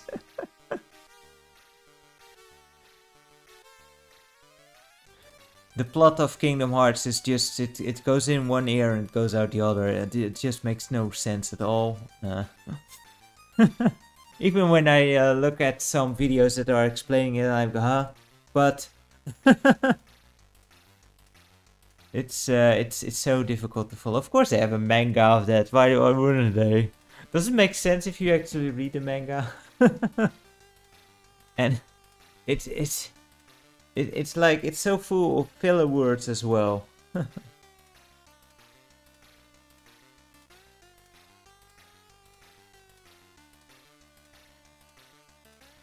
I do still have a Vita. Don't know where. Which is with quite a lot of my collection. Actually, I think I do have it here. But I haven't checked it out in quite a while. But yeah, Vita was kind of cool.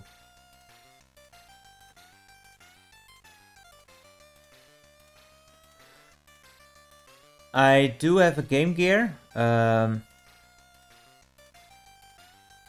I also have a Atari Lynx, which is pretty cool actually. And I still don't know. I named this before, and I keep forgetting the name of that console. Of course, it's also a crappy console, and I don't. It's a Game Boy knockoff. I think it's from Watara. And it's from Korea, but I'm not sure what it's actually called. And the boxes of those games are hilarious, and I have a bunch of those. But you know, you've got features like Free Lives. It's like a feature. It's hilarious stuff. They're pretty bad games, but it's just fun. And the Lynx is cool. Lynx is awesome.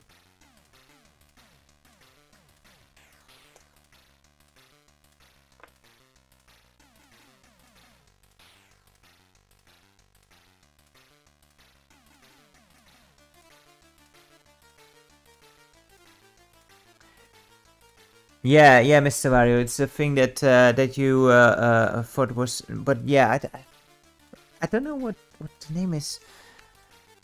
Let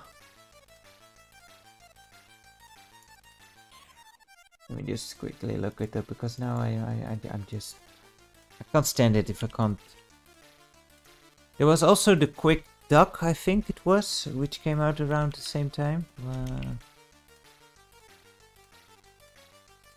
The Watara Supervision, that's what it's called. There were two versions of those. I have them both. The Watara Supervision, that's the handheld. It's pretty bad.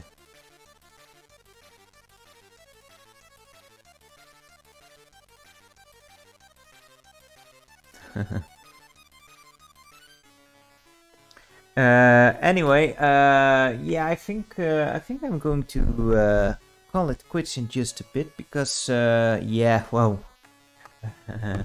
it's been over 3.5 hours. No wonder I'm slowing down a bit.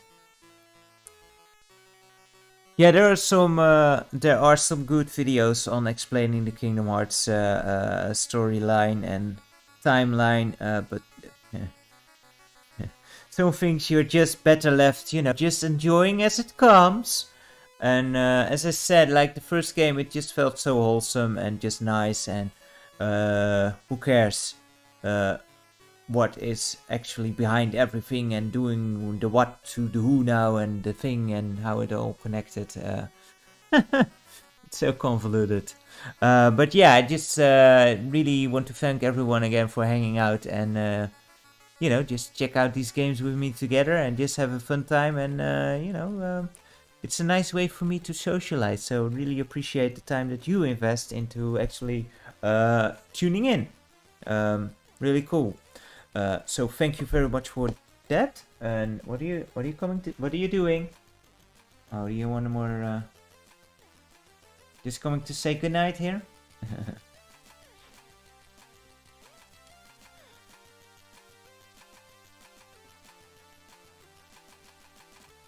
Never knew there were also Chinese knockoffs for the links, but yeah, I love the links. Some really cool exclusive games for that. Well, this stream, you know, I lower the value enough as it is, so don't worry about anything that you say in the chat. Anyway, guys, thank you so much for joining me. Really cool. And yeah, I hope to see you guys next time as we explore some more Commodore 64 or perhaps some CDI or something else entirely. Who knows, who knows. If there's any requests, do leave them and we can check them out. Like next week, I think it will be fun to check out some homebrews on the Commodore 64 because I did want to check out that Sonic game myself as well, so might as well and check out some others that are out there because I know there are some really cool games. Anyway, for now I say a good night or good day depending on where you are still, although you know it's probably even at the far end it's probably good evening by now. But you know, someone from Australia is watching, probably good morning.